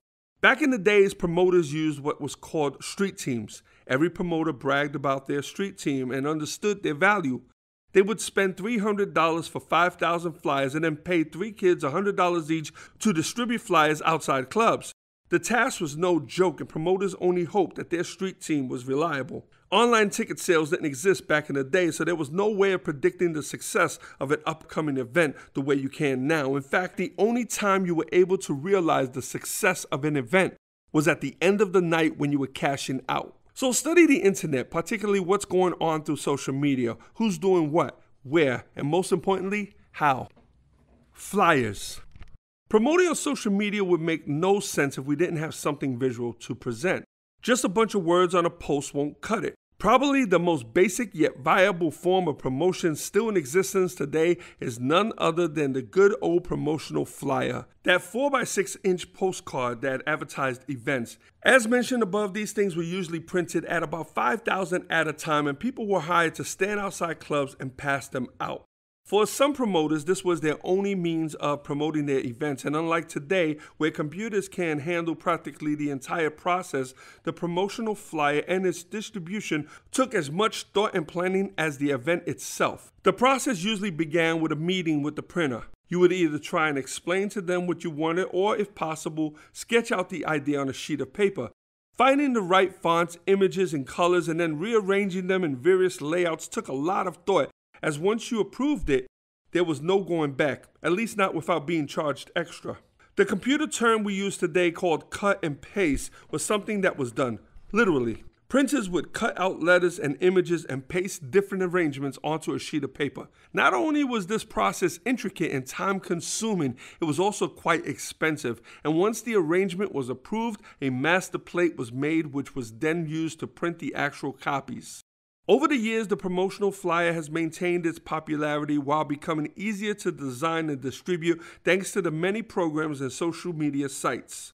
Teaching you how to create the perfect flyer can send this book into a whole other realm. And since there is so much information about this online, I would rather just advise you to search how to produce an effective flyer. And make sure you have a pen and pad ready, because trust me, there's a lot of information available. But if you just want to get the ball rolling without having to read anymore, here's a quick tip that you can use immediately. Don't try and reinvent the flyer, just use the old tried and true copycat technique, a technique that's been used in business since the beginning of time. The process is simple. Find a flyer that you absolutely love and try to recreate it as best as you can, changing, of course, the information. Do this a few times and you will eventually find yourself combining the best of many, therefore creating something that you can honestly call your own. Social media. How did we ever live without it? These days, we find our friends, stay in touch with relatives, meet new people on a daily basis, but social media has also another important purpose, and that is promoting businesses. Well, why shouldn't it? It's an incredible medium, and anyone who refuses to use it for their promotional benefits are going to have a tough time trying to compete. As of this writing, sites such as Facebook, Twitter, and YouTube are king, and in the years to come, I'm sure many others will either join them or even take their place. Study these sites and how organizations put them to work promoting their businesses. No more standing on corners passing out flyers, begging magazines and newspapers for some publicity, or even dishing out major cash for a few measly seconds of radio and television time. Instead, put that money into figuring out new ways of using the internet to market your business. Keep in mind that it also made it easier for everyone else, and that includes your competitors. So the key here is not just to do it, but rather to do it better and faster than anyone else. Word of mouth. Today, social media and word of mouth go hand in hand. In fact, social media has taken word of mouth to a whole other level. Have you ever watched a movie that just blew you away to the point that as you left the theater, you caught yourself telling others as they walked in what a great movie it was? Then you get home and tell family and friends the same thing. This is called word of mouth marketing. It is the most effective of all marketing for one simple reason. People believe it. Advertisements, on the other hand, are paid campaigns developed by those who have a direct incentive for the movie to do well. They produce these incredible movie trailers that highlight the best parts. They run ads in every major newspaper, and they get reviews from critics whose job is to give reviews. This process, when done right, is very effective. However, it is also very expensive. People rush to theaters for this incredible experience that they've been subliminally force-fed, only to leave the theater terribly disappointed. But by then, the box office records have already been broken, which then sends the campaign into a sort of organic whirlwind of promotions, and will continue until the cycle eventually burns itself out, and by then, the companies have made a substantial amount of money. As for your freestyle event, especially if it's your first one, you can release online promos that will excite the people to the point that they will start talking about it, because that is when significant sales will take place. And once you get them into the club, continue doing things that will have them not only anticipating your next event, but also enticing others to come along. Branding. Your brand should not only sell the event at hand, but if done properly, should sell every event from there on. I've personally experienced two types of branding when it comes to freestyle promoters. Those that brand themselves or their companies, and those who brand a theme. For example, a promoter that brands his or herself might use a name such as John Doe Presents, while a promoter who brands a theme might call all of their events something like the Freestyle Concert Series. Neither way is wrong, and I've seen both reach incredible success. However, much thought must be made in how you want to brand it, because it will have a definite effect on future promotions. A promoter who uses the theme of their event as the brand is what I consider a hard seller, meaning they're clear and concise as to what it is that they are selling, and their audience is specific. These types of themes usually always use the word freestyle in their branding.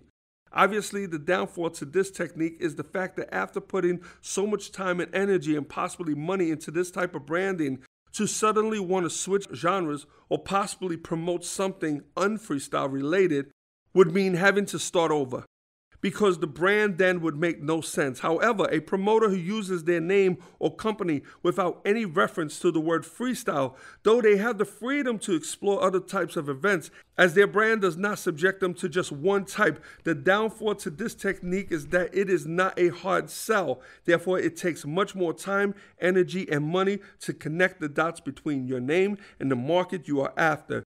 People will not immediately know what it is you are selling unless they read deeper, which would be your task at hand. Whichever way you decide to go is totally up to you, and how you can determine which one to go with is to decide whether you feel that freestyle is all you ever want to do, or do you think in the future you might want to explore other areas. Theme branding, of course, would be the fastest and easiest route to go, as it leaves no question as to who your audience is and what they are buying. However, you will be pigeonholed into an area, whereas if you ever decide to switch, you will most likely have to hit the restart button. And after investing so much time, money, and energy into your brand, it would really suck to have to abandon it. Other than that, there is really no right or wrong way to do this, nor is one better than the other. It's all based on your individual goal. So give it enough thought, and once you decide, give it all you have. Simple step number 6, showtime. So it's the day of the show. What do we do? Well, everything we've done up to now was to prepare us for this day, which means this day should be perfect. The goal of this day is that it runs as smooth as it possibly can. All problems have already been dealt with, snags fixed, and miscommunications clarified. Your attention from here on should be to make sure the show goes well. If you're still trying to get people to come, then your focus will be off, and you will be jeopardizing those who had come for those who haven't. If you are still insistent on promoting up to the last minute, then I would advise you to get someone else to do it. your attention needs to be on the show. Is the DJ all set? Do you need any other equipment? If you haven't already paid the artist, do you have the cash balance ready and available? Is there communication between the artist and the driver? Have you briefed your security and possibly done a walkthrough of how and by who would the artist be escorted? Do you know where you will be holding the meet and greet? Are there tables and chairs ready? Do you have a waitress on standby to service the artist, and is everything requested on the rider good to go? So as you can see, there is still a lot of work to be done, and this work is the part that will be acknowledged by the artist, more so than even the turnout. So on the day of the show, focus on just that, making sure the day runs smooth. The track show. One of the great benefits of starting out your promotions career with freestyle is the fact that as of right now, all freestyle acts usually perform to track. What does that mean? Well, it means they require no technical backline, no band, no equipment rentals, nothing. Just a track that plays either through the venue's permanent in-house system or one that is set up specifically for your event. The medium to which the artists store their track has evolved throughout the years. From old quarter-inch reels, which were a hassle to travel with and extremely delicate, to digital audio tapes and compact disc, and currently MP3s stored on thumb drives and copied to the DJ's computer for playback. Now, how does this benefit you as a promoter? Well, track shows are the most inexpensive means for a live performance. This has become a standard in freestyle, and therefore it is expected and totally accepted by the fans.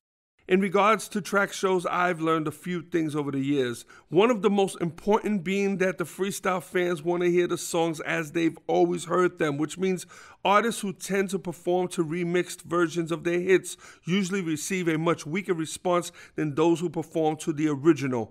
The TV track was the preferred version at one time, as it was produced especially for live performances. But over the years, many of these TV tracks were no longer available, not to mention some of the venues had equipment that was less than acceptable, and a track that relied totally on the artist's vocals was sometimes compromised. So as years went on, I found myself using the radio mix version more than anything. Radio mixes are those that were produced specifically for radio. Many singles, especially in freestyle, were known to be released with a bunch of mixes, such as the club mix, the dub mix, the house mix, etc. But from all those mixes, the most important mix was, of course, the radio mix. It is the mix produced with the hope of reaching the most people.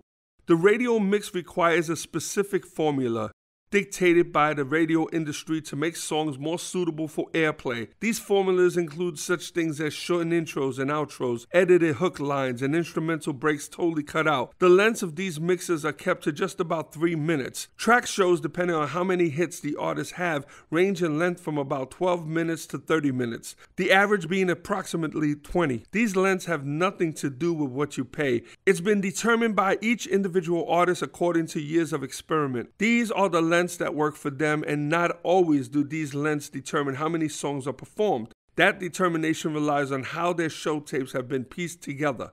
I've seen 30-minute shows with just 4 songs and 20-minute shows with as many as 9. So be sure to ask the question, how long is the show? And how many songs do they perform? What I wouldn't do, though, is try and suggest or customize a show. Not only would it probably not work, it is also outright insulting to the artist. So please, book it for what it is, and if the show seems too short or too long, work with it, and trust the artist knows what they're doing.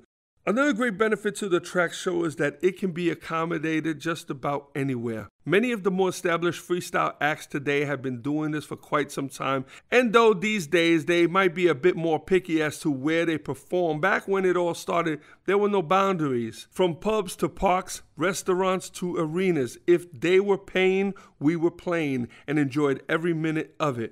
Besides the type of establishment we performed, another challenge we faced was the setup. Flipped over speakers with the big hole in the middle to pool tables and steps, dubbed as stages, but we pulled it off and still put on a great show. Without us even realizing it, these situations built character and created a level of intimacy unparalleled to any other genre of music. It's no wonder our music still exists. A big topic that has come up with freestyle artists and their track shows is the misconception about lip syncing. For as many years as I've worked behind the scenes of this business, I myself have never experienced any original artist lip sync. I use the word original. You see, the definition of lip syncing is to move the lips silently in synchronization with a recorded soundtrack. What freestyle artists are doing is not lip syncing. They're simply performing along with or over their pre-recorded vocals. In other words, their mics are live and loud. This is pretty standard among the genre and, in my opinion, quite okay. In fact, I encourage it, and I'll tell you why. You see, during the initial recording, producers would have the artists overdub their vocals, a process that involved recording the same vocals several times across multiple tracks, layering it to produce that big, powerful sound that totally engulfed us. A song that features just one track of vocals will come across thin and dull, and every flaw will illuminate. Thousands of dollars in extended studio time has been invested into this part of the recording process because producers know that it makes the difference between a professional sounding product and one of an amateur. So if multiple vocal tracks are the key to that superior sound that we've grown accustomed to through continuous airplay, then why on earth would we even consider performing any other way? Look, the fans know who sang these songs, and there are enough music videos to confirm. So let's give the fans what they came for, a trip down memory lane where they can sing along while reminiscing about a time when life was much simpler, instead of cringing each time you hit a note that wasn't supposed to be there in the first place. The process. I have been blessed with a very unique position in the business. A position that has given me a better perspective of the freestyle genre than most in my particular field. That position being from none other than the road. Whereas most booking agents are confined to the four walls of an office, I, for over 25 years, have had the rare opportunity to experience the results of my own deals firsthand. From the actual performances of some of freestyle's greatest artists, of whom I've had the pleasure of booking, to the indescribable reactions of their fans, whether that be a good thing or not. One of the questions I get asked all the time by new promoters, or at least those new to booking freestyle, is, what's the process?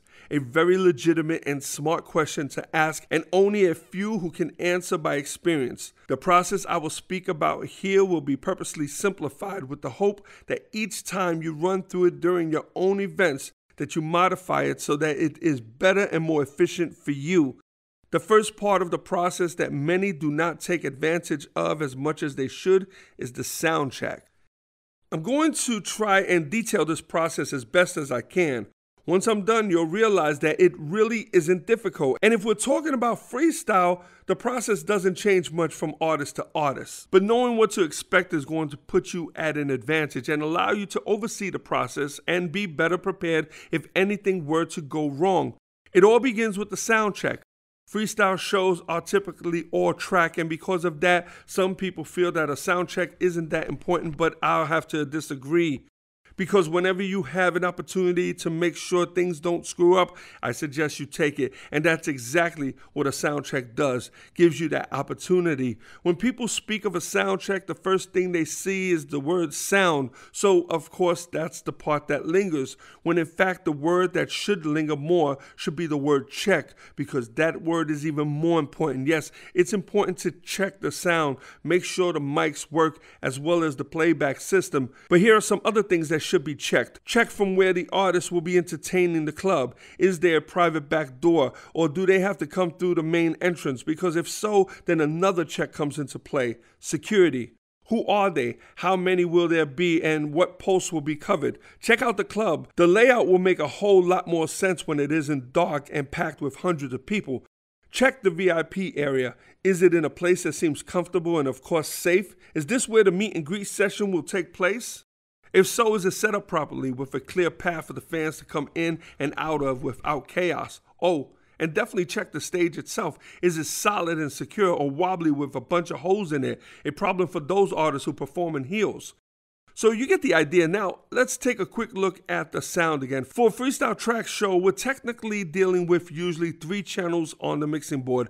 2 channels for the music and 1 for the microphone. And yeah, as the promoter, you wouldn't necessarily be the one dealing with this, but just think of the peace of mind you'll have knowing that if need be, you could step up at any point and run the show. A great idea that would really put you ahead of the game is get with your DJ and have him teach you at least the basics. Start with hooking everything up. Nothing is going to give you a better idea about how the system works than setting it up yourself. Learn it, and this would be one more part of the process that you'll feel more confident about. Another great reason to encourage sound checks, and at the very least, is to make sure that the system is compatible with the format from which the artist stores their music. You won't believe how many times I've seen acts discover minutes before they went on that the sound system didn't support their particular format. And what a mess that becomes. A sound check would have at least made them aware of the problem earlier, giving them time to correct it, whether that meant adding a piece of gear or transferring the artist's track to a compatible format. Fans pay to see these shows, and though Murphy has his own law, you as the promoter need to do everything possible to prepare for the inevitable. And with a plan B always on standby, you prove yourself to be not just a great promoter, but more importantly, a great problem solver. Sound checks should be scheduled as early in the day as possible. Reason being, it's usually a weekend when these shows are set, and if any equipment needs to be repaired or replaced, businesses will still be open. Figure out who will be handling your sound early on, and the sooner you can get that person in touch with the artist's road manager, the sooner they can start communicating in regards to the show, eliminating any possible surprises. Make sure before you bring the act to the venue for a sound check that everything is already connected and tested. The biggest waste of time is having acts stand around while the system is being hooked up. Not only is it exhausting for the act, the pressure to hurry isn't a good thing to place on your tech team. So the act arrives at soundcheck and steps up on the stage. Pacing the stage, he tests its stability. The road manager hands the sound person the music to load and cue. The artist does a quick microphone check and then signals the sound person that he's ready. It's during this time that the road manager should be sound checking the system. Can the artist comfortably hear through the stage monitors? Are there any hot spots that might cause feedback? How's the house system? Is it loud enough? The road manager should walk the room and make sure the sound is distributed evenly. Keeping in mind that an empty room is going to have a much different sound than one packed with people, but either way, it should give him a pretty good idea of what to expect at showtime. If there's anything else that's needed, such as microphone stands or props, now is the time to make sure they're available and working properly. If a lighting routine is a part of the show, then that needs to be sorted out and planned during the sound check, because once the actual show begins, everyone's pretty much on their own. Sound checks are not rehearsals, so an act running through the entire set makes absolutely no sense. They risk not only exhausting themselves, but also straining their vocals, and if there are other acts wanting to go next, then that's just being plain old rude and inconsiderate. They should only be checking a couple of minutes of sound, preferably from the beginning. If the act has not collected the balance of their fee at the hotel, then the sound check is where it should be settled. Having to deal with money moments before hitting the stage is never a good idea. Either the money is going to be miscounted or the show schedule is going to be thrown off. Sometimes it's the promoter's policy to pay at the last minute, but if possible, I try and suggest promoters pay earlier. Speaking of which, remember, deposits are usually 50% and sent to the booking agent upon signing. The balance, however, is to be paid in cash the day of the show and prior to the performance, and please never rely on the door to cover the artist's balance. That money should always be available and on hand. Once the sound check has been completed and all is well, confirm the pickup time for the show so that everything stays on schedule. And if it's still early enough, why not invite the artist and his crew out to lunch? A perfect time to bond. It's showtime! Transportation should already be at the hotel by the time the artist gets to the lobby. Having an artist all dressed and ready to go only to have them sit around the lobby waiting for their ride can blast a serious hole in their adrenaline tank.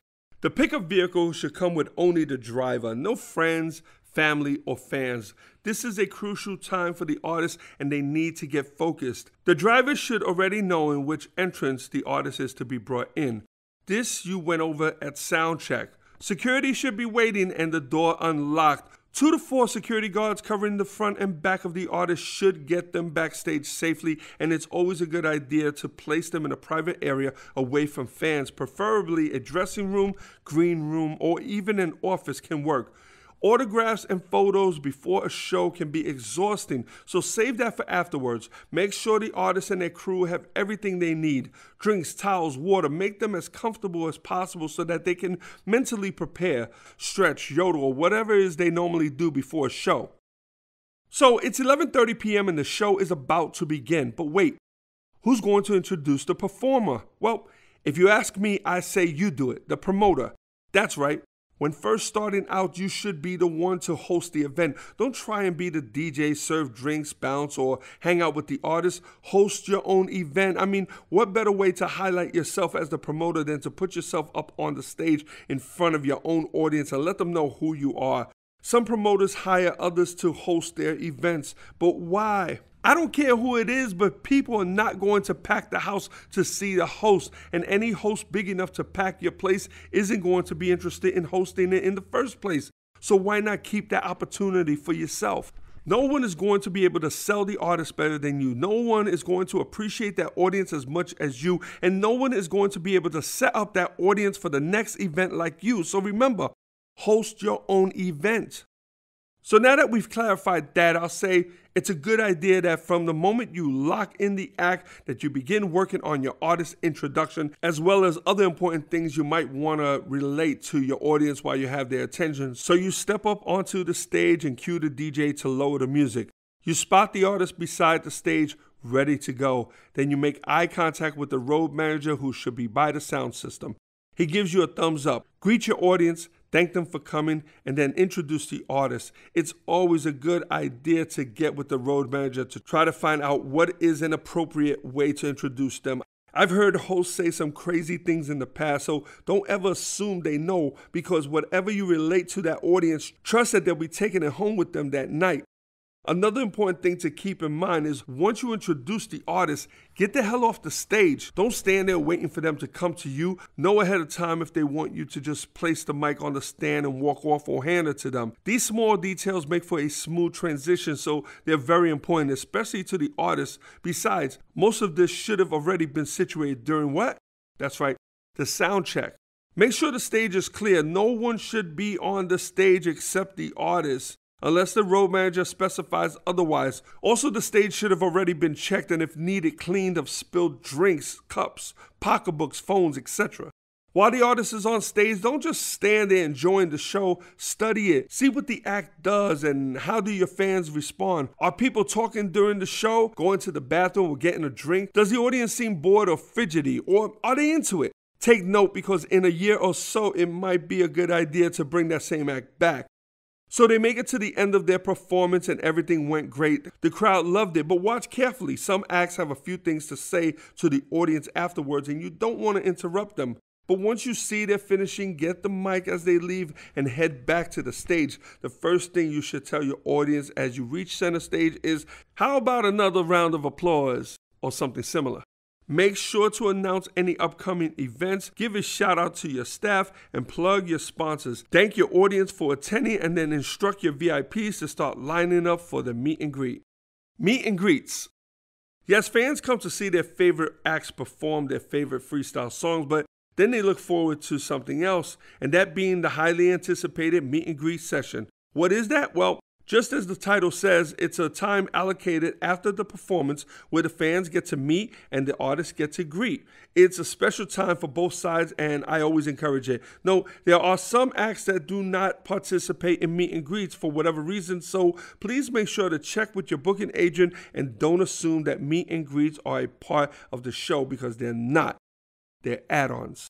Artists have been blessed to be able to do what they do. They're blessed to have people want to not only see them perform, but to meet them. It's such a wonderful experience for the fans and should be just as wonderful for the artists. So let's take a look at what it consists of and realize that though it would be great if everyone at every event got the opportunity to meet the acts, that unfortunately isn't always possible. Meet and greets have to be handled properly, because if not, they can become a disaster, possibly even dangerous. Though I highly encourage them, I do not add them to my contracts. This is a service provided by the artist on a show-to-show basis and relies totally on the safety and comfortability of each particular artist. Comfortability is measured by the artist and staff from the moment they enter the club. Is there adequate security? Are they professional and do they seem like they can control a problem? Are the fans behaving or does it seem like they've already had too much to drink? And of course, having at least one local police officer on staff for the night gives everyone a little extra peace of mind. If the crowd isn't behaving, even if it's just one or two people and nothing's being done, there's a good chance the meet and greet will not happen. A venue that has continuous fights is a dangerous venue and its security is not adequate. Security shouldn't be there just to break up fights. They should be there to help prevent them from ever starting. Sounds like an impossible task? It's not. 99% of the venues we perform at have no fights. That's a huge percentage. Reason being is, these days, security are just good at what they do. They look at and make people think twice about acting up. So now on to the meet and greet. The first thing I look for, and this is usually done during the sound check, is from where will the fans be entering and which way will they be exiting. If everyone is coming in and out of the same door, we're going to have a problem, so it needs to be moved. Again, this is something that needs to be planned at the sound check. Some places like to set up a long table for the artist to sit behind and sign autographs, and that's fine if autographs are all that's being offered. But nowadays, smartphones keep cameras ready to point and shoot. So instead of trying to work against it, you need to try and work with it. I've had the pleasure of being on the road with some of freestyle's greatest female artists, and I'll tell you, if you really want to learn how to road manage, then road manage the women. The women of freestyle are just like any other women. They love their shoes, and the higher the heel, the more the love. And that's fine for a simple night on the town, but for a show, it comes with a whole bunch of challenges. Getting the women from the hotel to the car to the club, to the dressing room, which usually means walking through a kitchen whose already slippery floor is also covered with water and grease, which they end up taking with them to the wobbly stage, whose seams are starting to separate. And thank God, because as of this writing, I have yet to have even one take a fall. But then they get to the meet and greet, and though the smiles might say otherwise, rest assured their feet are killing them. And having them stand for photos and then sit for autographs can be daunting, if not outright exhausting. And the quicker we exhaust the artist, the quicker that meet and greet will come to a halt. So here's a simple solution. Instead of the low table and chairs, place the artist behind a raised table counter or one of those round bar tables you find in practically every club. And give them stools so that they don't have to keep getting up and down between photos and autographs. I've been using this technique for quite a while now and it works perfectly. Let's play out a scenario so that you get a better idea of what I'm talking about. So, a couple step up to the artist. The husband pulls out his phone and the wife strikes a pose beside the artist. Great shot. The two switch places and the wife, unfamiliar with hubby's phone, accidentally touches the wrong thing and the phone shuts down. The husband excuses himself and rushes over to his wife, resets the phone to camera, hands it back to her again, and assumes his position. Wife snaps the picture, but then realizes that there was no flash. Must I continue? This situation is way too common. It happens at just about every event. And with 100+ people online and only an hour for the meet and greet, chances of us getting to everyone doesn't seem too promising. So how do we handle this? Well, first off, while the fans are still online, make sure that they have their phones set to camera and flash ready to go. No one should be searching through their pocketbooks for their phones while the artists sit there waiting. Another approach would be for you to appoint someone from your staff to assist with these photos. As each person enters the VIP area, the assistant will take their phone, which should be set and ready to go, and take the photos. If it's a couple, we can get both people in the picture with the artist, having now expedited the entire process by 50%. This works like a charm, and believe it or not, the fans understand and appreciate the effort you're making to get everyone in. Oh, and please, just one snap each. They don't need 3 different angles. Now let's talk about security for a minute, as I cannot stress enough its importance. First off, if you are supplying the security yourself, what you want more than 3rd-degree black belt are guys who are intimidating enough to keep problems at their absolute minimum. You don't need to hire people to break up fights. You need people to help prevent them from ever happening in the first place. One security person should be posted at the entrance of the VIP area. His job would be to control the incoming traffic while keeping an eye on the artist and be ready to move if something were to go wrong inside the VIP. The moment the autograph is signed and the photo is taken, security posted beside the artist should quickly direct the traffic toward the VIP exit, where another security guy stands to let them out.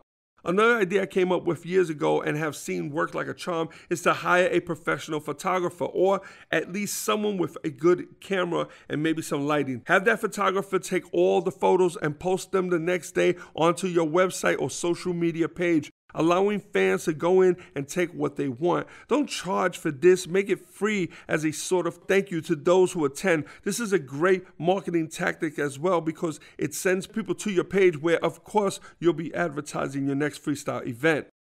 Another great investment that you can make is in a backdrop that you can place behind the artist during the photos. This is a great way of not only marketing your brand, but also your sponsors. It will also work as a reminder to the fans as to where and when they got to take a picture with their favorite freestyle artist.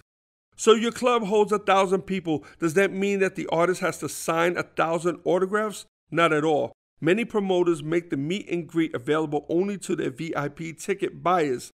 These tickets will cost a bit more than the general admission, so they'll have to be limited.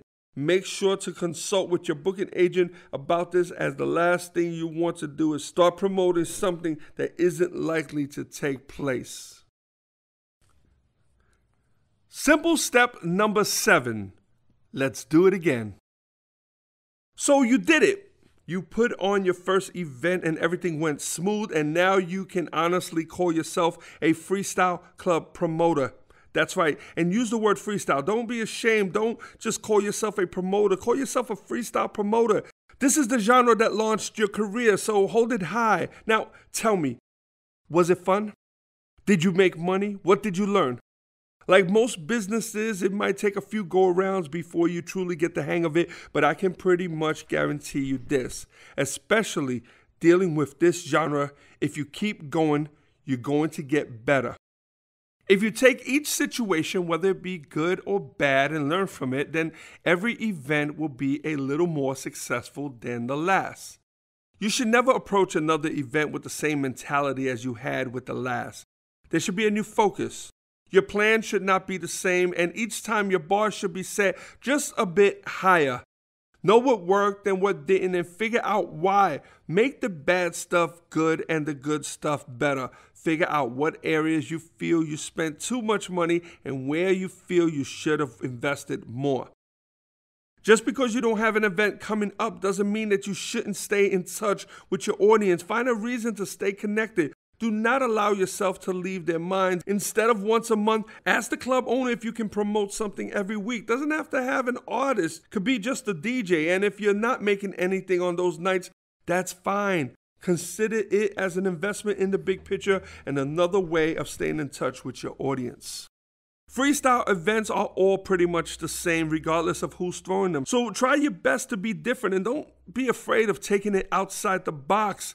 The acts are all going to be the same. They're going to sing the same songs, and their routines are not going to change much from show to show. So for the sake of the fans, you make the change. Think of something different. Think of different themes you can implement into your event, different hooks that would make you stand out among the others. This is how you as a promoter can really show off your talents and skills. This is what will breathe new life into our genre and possibly inspire it to grow and expand. I'll say it again, social media is a godsend to anyone in any business. You just have to figure out how to make it work for you. But once you do, it is going to be a powerful tool. As of this writing, social media is full of pages and groups dedicated to freestyle music. So the platforms are there, the fans are there. All you have to do now is figure out how to get them to your particular event. If you rely simply on the lineup, your event is going to share just about the same success as every other. There probably isn't a freestyle artist left that has yet to be seen by the masses, but think about it. If nothing changes, then why would the fans want to keep paying to see the same thing over and over again? The answer is most of them won't, which will only mean one thing: poor ticket sales. You can't go to the artist and ask them to change their show. Instead, you need to change the platform from which that show is presented. Amusement parks, for example, all have roller coasters, but there are only so many twists and turns one can come up with. So what makes people flock to one roller coaster as opposed to another? Usually the theme. And how it works is they take the same loops and dips and rearrange them a bit differently. They then add lights and exciting colors, backgrounds, and of course a cool name, because if it isn't cool, then the kids won't ride it. The same idea can be applied to freestyle events, and if done right, you can create for yourself the opportunity to book outside the regulars. You can give other artists a shot without worrying too much about their individual drawing power. How great will this be for the genre as a whole? Freestyle is much bigger than most realize, and today, new material is still being recorded. If we were to compile all of the freestyle music that's been recorded over the last 30 years, I bet we would have one of the largest music catalogs in existence. Here is something else that is very important, and in fact, any new promoter that I come in contact with, I usually tell them this: consistency will be the key to your success, which is why in any business, the marathon makes more sense than the 20-yard dash. Pace yourself and focus on the long haul, because that is the true cost. As I've mentioned, freestyle events are probably the most affordable music genres to promote. But you need to plan for consistency and longevity. If you run too fast at the beginning, you're going to tire quickly.